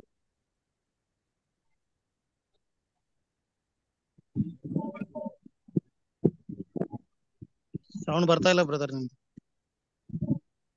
ಓಕೆ, ಇವಾಗ ಕೇಳಿಸಿದ್ಯಾ? ಸಾರಿ, 2 ಮಿನಿಟ್ ಆಗ್ಬಿಡ್ತಾ. ಇವಾಗ ನೋಡಿ, ಎಲಿಯ ಅವನ ಕಾಗದನ ಫಸ್ಟೇ ಬರೆದಿಟ್ಬಿಟ್ಟು ಈ ಥರ ರಾಜ ಹಿಂಗೆ ಮಾಡ್ತಾನೆ, ಅವ್ನು ಮಾಡ್ದವಾಗ ಕೊಟ್ಬಿಡಿ ಅಂತ ಹೇಳೋಂಥ ವ್ಯಕ್ತಿನ ಅಂದರೆ ಇಲ್ಲ ರೀ. ಎಲಿಯ ಎಷ್ಟು ಬೋಲ್ಡ್ ಆಗಿದ್ದ ಅಂತಂದರೆ ರಾಜರು ತಪ್ಪು ಮಾಡೋಕ್ಕಿಂತ ಮುಂಚೆನೇ ಹೇಳ್ಬಿಡೋನೆ, ನೀನು ಹಿಂಗೆ ಮಾಡ್ತೀಯಾ, ಹುಷಾರಾಗಿರು ಅಂತ ಅಂದ್ಬಿಟ್ಟು. ಅದರಿಂದ ಎಲಿಯಾಗೆ ಆ ಥರ ಸನ್ನಿವೇಶ ಗೊತ್ತಿದ್ರೆ ಖಂಡಿತವಾಗಿ ಹೇಳ್ಬಿಟ್ಟಿರೋರು. ಅದರಿಂದ ಇಲ್ಲಿ ಬಂದ್ಬಿಟ್ಟು ಎಲಿಯ ಮುಂಚೆ ಬರೆದಂಥ ಪತ್ರನೆಲ್ಲ ಅದಲ್ಲ, ಅದನ್ನು ಆವಾಗೇ ಬರ್ದಿರೋಂಥದ್ದೇ ಪತ್ರ ಅಲ್ಲರ. ಸರಿ, ಇನ್ನೊಂದು ಏನೋ ಅಂತಂದ್ರೆ ಅಥವಾ ಅವ್ರ ಆತ್ಮ ಬರೀತಾ ಅಂತಂದ್ರೆ ನಮ್ಗೆ ಚೆನ್ನಾಗಿ ಗೊತ್ತು. ಆತ್ಮ ಏನಾಗ್ತಾರೆ? ಪಾಪ ಮಾಡೋಂಥ ಆತ್ಮ ಏನಾಗ್ತದೆ? ಸಾಯ್ತಾರೆ. ಸಾಯ್ತಾರೆ ಅಂತ ಬೈಬಲ್ ಸ್ಪಷ್ಟವಾಗಿ ಕೊಟ್ಟಿರ್ಬೇಕಾರೆ ಇನ್ನು ಆತ್ಮ ಬಂದು ಹಿಂಗೆ ಬರೋಕ್ಕೆ ಸಾಧ್ಯ? ಅದರ ಸತ್ತವ್ರ ಲೆಕ್ಕನೇ ಎಲ್ಲ ಸಮಾಧಿಯಲ್ಲಿ ಮಲ್ಗೋರೆ. ಬೈಬಲ್ ಹೇಳ್ತಾರೆ ಆದಾಮ್ನಲ್ಲಿ ಸಾಯೋರು ಎಲ್ಲರೂ ಕ್ರಿಸ್ತನ್ ಏನಾಗ್ತಾರೆ? ಜೀವಂತ ಆಗ್ತಾರೆ. ಇವಾಗ ಆದಾಮ್ನ ಸತ್ಯ ಇಲ್ಲ ಅಂತಂದ್ರೆ ಕ್ರಿಸ್ತನಲ್ಲಿ ಜೀವಂತವಾಗಲ್ಲ ಅಂತ ಅರ್ಥ. ಅಂದ್ರೆ ಎಲಿಯನ್ಗೆ ಯೇಸು ಕ್ರಿಸ್ತು ಪ್ರಾಣನೇ ಕೊಟ್ಟಿಲ್ಲ ಅಂತ ಅರ್ಥ. ಎಲಿಯನ್ಗೆ ಯೇಸು ಕ್ರಿಸ್ತು ಪ್ರಾಣನೇ ಬೇಕಾಗಿಲ್ಲ ಅಂತ ಅರ್ಥ. ರಕ್ಷಕನೇ ಬೇಕಾಗಿಲ್ಲ ಅಂತ ಅರ್ಥ. ಹಂಗ ಯೇಸು ಕ್ರಿಸ್ತು ರಕ್ಷಕನಾಗಿ ಬರೋದು ಅವಶ್ಯಕತೆ ಇರಲಿಲ್ಲ ಅಂತಂದ್ರೆ ಎಲಿಯಾನೇ ರಕ್ಷಣೆ ಹೊಂದ್ಬಿಡಿದ್ರೆ ಅವ್ರು ಎಲಿಯಾನೇ ಎಲ್ಲರಿಗೂ ಈಡು ಬಲಿ ಕೊಟ್ಬಿಟ್ಟು ಆಯ್ತಲ್ಲ, ಎಲ್ಲರನ್ನೂ ರಕ್ಷಿಸ್ಬೋಯ್ತಲ್ಲ ತನ್ನ ಜೊತೆಗೆ. ಅದರಿಂದ ಆ ಥರ ಇಲ್ಲ. ಯಾರೋ ರಕ್ಷಣೆ ಹೊಂದಿರೋ ಕಾರಣದಿಂದನೇ ಏನ್ರಿ ಯೇಸು ಕ್ರಿಸ್ತು ಭೂಲೋಕಕ್ಕೆ ಬಂದಿದ್ದು. ಆಮೇಲೆ ಇವೆಲ್ಲ ಯೇಸು ಕ್ರಿಸ್ತನ್ ಗೊತ್ತೋ ಗೊತ್ತಿಲ್ವೋ? ಗೊತ್ತಿದೆ. ಅದಕ್ಕೆ ಯೇಸು ಕ್ರಿಸ್ತು ಕ್ಲಿಯರಾಗಿ ಧೈರ್ಯವಾಗಿ ಹೇಳಿದ್ದು ಪರಲೋಕಕ್ಕೆ ಏರಿ ಹೋದವ್ನು ಯಾರೂ ಇಲ್ಲ ಅಂತ. ಓಕೆನಾ? ಅದು ನಾವ್ ಹೇಳ್ತಲ್ಲ, ಯೇಸು ಕ್ರಿಸ್ತನ್ ಸ್ವತಃ ಹೇಳ್ತಾವ್ರೆ ಅಲ್ವರಾ? ಅಲ್ಲ ಬ್ರದರ್, ನಾನ್ ಕೇಳೋ ಪ್ರಶ್ನೆ, ಈ ಎಲಿಯನ ಆತ್ಮ ಕಾಗದ ಬರಿಸ್ತಂತ ಹೇಳಿದ್ರಲ್ಲ. ಇಲ್ಲಲ್ಲ, ಎಲಿಯ ಆತ್ಮ ಏನ್ ಬರ್ಸಿಲ್ಲ. ಏನಾಯ್ತಂದ್ರೆ ಎಲಿಯ ಬಂದ್ಬಿಟ್ಟು ಪವಿತ್ರ ಆತ್ಮ ಏನ್ ಮಾಡ್ತಿತ್ತು ಅಂದ್ರೆ ಎಲಿಯನ್ನ ಒಂದು ಸ್ಥಳದಿಂದ ಇನ್ನೊಂದು ಸ್ಥಳಕ್ಕೆ ಏನ್ ಮಾಡ್ತಾ ಇದ್ರು, ಕರ್ಕೊಂಡು ಹೋಗ್ತಾ ಇತ್ತು. ಅಂದ್ರೆ ಇವಾಗ ನಮ್ಗೆ ಫಾಸ್ಟ್ ಆಗಿರೋ ಟ್ರಾನ್ಸ್ಪೋರ್ಟೇಷನ್ ಈ ಕಾಲದಲ್ಲಿ ಏನು, ಏರೋಪ್ಲೇನ್, ಕರೆಕ್ಟಾ? ಹ್ಮ್. ಆ ಕಾಲದಲ್ಲಿ ಎಲಿಯನ್ಗೆ ಎಲಿಯನ ಮುಖಾಂತರ ಹಲವಾರು ಕೆಲಸಗಳನ್ನ ದೇವ್ರು ಮಾಡಿಸ್ತಾ ಇದ್ರು. ಅವಾಗ ಏನ್ ಮಾಡೋರು ಅಂದ್ರೆ ಒಂದು ಸ್ಥಳದಿಂದ ಇನ್ನೊಂದು ಸ್ಥಳಕ್ಕೆ ಕರ್ಕೊಂಡು ಹೋಗ್ಬೇಕು ಅಂದ್ರೆ ಫಾಸ್ಟ್ ಆಗಿ ಕರ್ಕೊಂಡು ಹೋಗೋದಕ್ಕೆ ಏನ್ ಮಾಡೋರು ಅಂದ್ರೆ ದೇವ್ರು ತನ್ನ ಒಂದು ಏನ್ರೆ ಪವಿತ್ರ ಆತ್ಮ ಮುಖಾಂತರ ಒಂದ್ ಜಾಗದಿಂದ ಇನ್ನೊಂದ್ ಜಾಗಕ್ಕೆ ಏನ್ ಮಾಡೋರು, ಎತ್ತಿ ಟ್ರಾನ್ಸ್ಫರ್ ಮಾಡೋರು. ಗೊತ್ತಾ ನಿಮ್ಗೆ ಅದು? ಇಲ್ಲ, ಓಕೆ ಬ್ರದರ್, ಅದು ದೇವರು ಆತ್ಮನ್ನ ಹಿಂಗ ಕರ್ಕೊಂಡು ಹೋಗ್ತೀನಿ, ಅದು ಹೋಗ್ತೀವಿ. ಹ್ಮ್. ಬಟ್ ಅವನ ಆತ್ಮನ್ನ ಬರಿಸ್ತ ಅಂತ ಹೇಳಿ ಇದೆ ಅದಲ್ರಿ ವಾಕ್ಯ, ಅದಕ್ಕೆ ಎಲ್ಲೈತೆ ನನಗೆ ಕನ್ಫ್ಯೂಸ್ ಆಯ್ತು. ಎಲ್ಲೈತೆ ಆತ್ಮ ಆತ್ಮ ಬರಸು ಅಂತ ಹೇಳಿದೆ? ಅದು ಕಾಗದ ಬರಿಸ್ತ ಅಂತ ಹೇಳಿದ್ರಲ್ಲ. ಅದು ಎಲಿಯ ಬರ್ದಿರೋದು ಬ್ರದರ್, ಎಲಿಯನ್ನ ಆತ್ಮ ಅಲ್ಲ ಬ್ರದರ್. ಹ್ಮ್. ಅದು ಏನಕ್ಕೆ ಕೇಳಿದೆ ಅಂದ್ರೆ ಎಲಿಯ ಬಂದ್ಬಿಟ್ಟು ಪರಲೋಕಕ್ಕೆ ಹೋಗಿಲ್ಲ, ದೇವರ ಆತ್ಮ ತಗೊಂಡೋಗಿ ಎಲ್ಲೋ ಒಂದ್ ಕಡೆ ತಗ್ಗಲ್ಲಿ ಏನ್ ಮಾಡಿದಾರೆ, ಅವ್ನು ಇಟ್ಟಿದ್ದಾರೆ. ಅಂದ್ರೆ ಅಲ್ಲಿಂದ ಏನ್ ಮಾಡೋರು ಎಲಿಯ? ಇರುವಾಗಲೇ ಬರ್ದಿದ್ನ. ಇಲ್ಲ ಬ್ರದರ್, ನೋಡಿ, ಎಲಿಯನ್ನ ದೇವ್ರ ಏನ್ ಮಾಡಾರೆ, ಎಲ್ಲೋ ಒಂದ್ ಕಡೆ ಸ್ಥಳದಲ್ಲಿ ಬಿಟ್ಟವ್ರೆ, ಆಗ್ತಾಯ್ತಾ? ಓಕೆ. ಆ ಸ್ಥಳದಿಂದ 11 ವರ್ಷದ ನಂತರ ಅವ್ರು ಬರ್ದವ್ರೆ. ಅಂದ್ರೆ ಏನರ್ಥ, 11 ವರ್ಷ ಆದ್ರೂ ಸರಿ ಎಲಿಯ ಬದುಕಿದಾನೆ ಅಂತ ಅರ್ಥ. ಜೀವಂತವಾಗಿ ಇರ್ಬೇಕಾದ್ರೆ ಎಲಿಯ ಏನ್ ಮಾಡಿದಾರೆ, ಆ ಸ್ಥಳದಿಂದ ಒಂದು ಪತ್ರನ ಬರ್ದವ್ರೆ ಇಲ್ಲಿ. ಬರ್ ಓಕೆ ಓಕೆ, ಈ ಕನ್ಫರ್ಮ್ ಮಾಡ್ತಾರೆ. ಓಕೆನಾ? ಹ? ಸರಿ, ಓಕೆ. ಬೇರೆ? Okay brother, thank you. ಇಲ್ಲ, ನನಗೆ ಆತ್ಮ ಅಂತ ಅಂದಂಗೆ ಆಗಿರ್ತಿದ್ನ, ಅದಕ್ಕೆ ನನಗೆ ಕನ್ಫ್ಯೂಸ್ ಸಾರಿ ಆಯ್ತು. ಸಾರಿ, ಹಂಗನ್ಬಿಟ್ನಾ, ದಯವಿಟ್ಟು ಕ್ಷಮಿಸಿ. ಸರಿ, ಬೇರೆ ಏನೋ ಪ್ರಶ್ನೆ ಇದೆಯಾ ಯಾರಿಗಾರ? Devadan brother, John brother? Sir ಇಲ್ಲ ಸರ್ ನಾವು. ಓಕೆ, ಜಾನ್ ಬ್ರದರ್ ಏನೋ ಪ್ರಶ್ನೆ ಇದೆಯಾ? ಶ್ವೇತಾ ಸ್ಟರ್ ಪ್ರಶ್ನೆ ಇದೆಯಾ? ಇಲ್ಲ ಓಕೆ, ವಿಜಯ್ ಕುಮಾರ್ ಸ್ಟರ್ ಏನ್ ಪ್ರಶ್ನೆ ಇದೆಯಾ? ಇಲ್ಲ ಬ್ರದರ್. ಓಕೆ,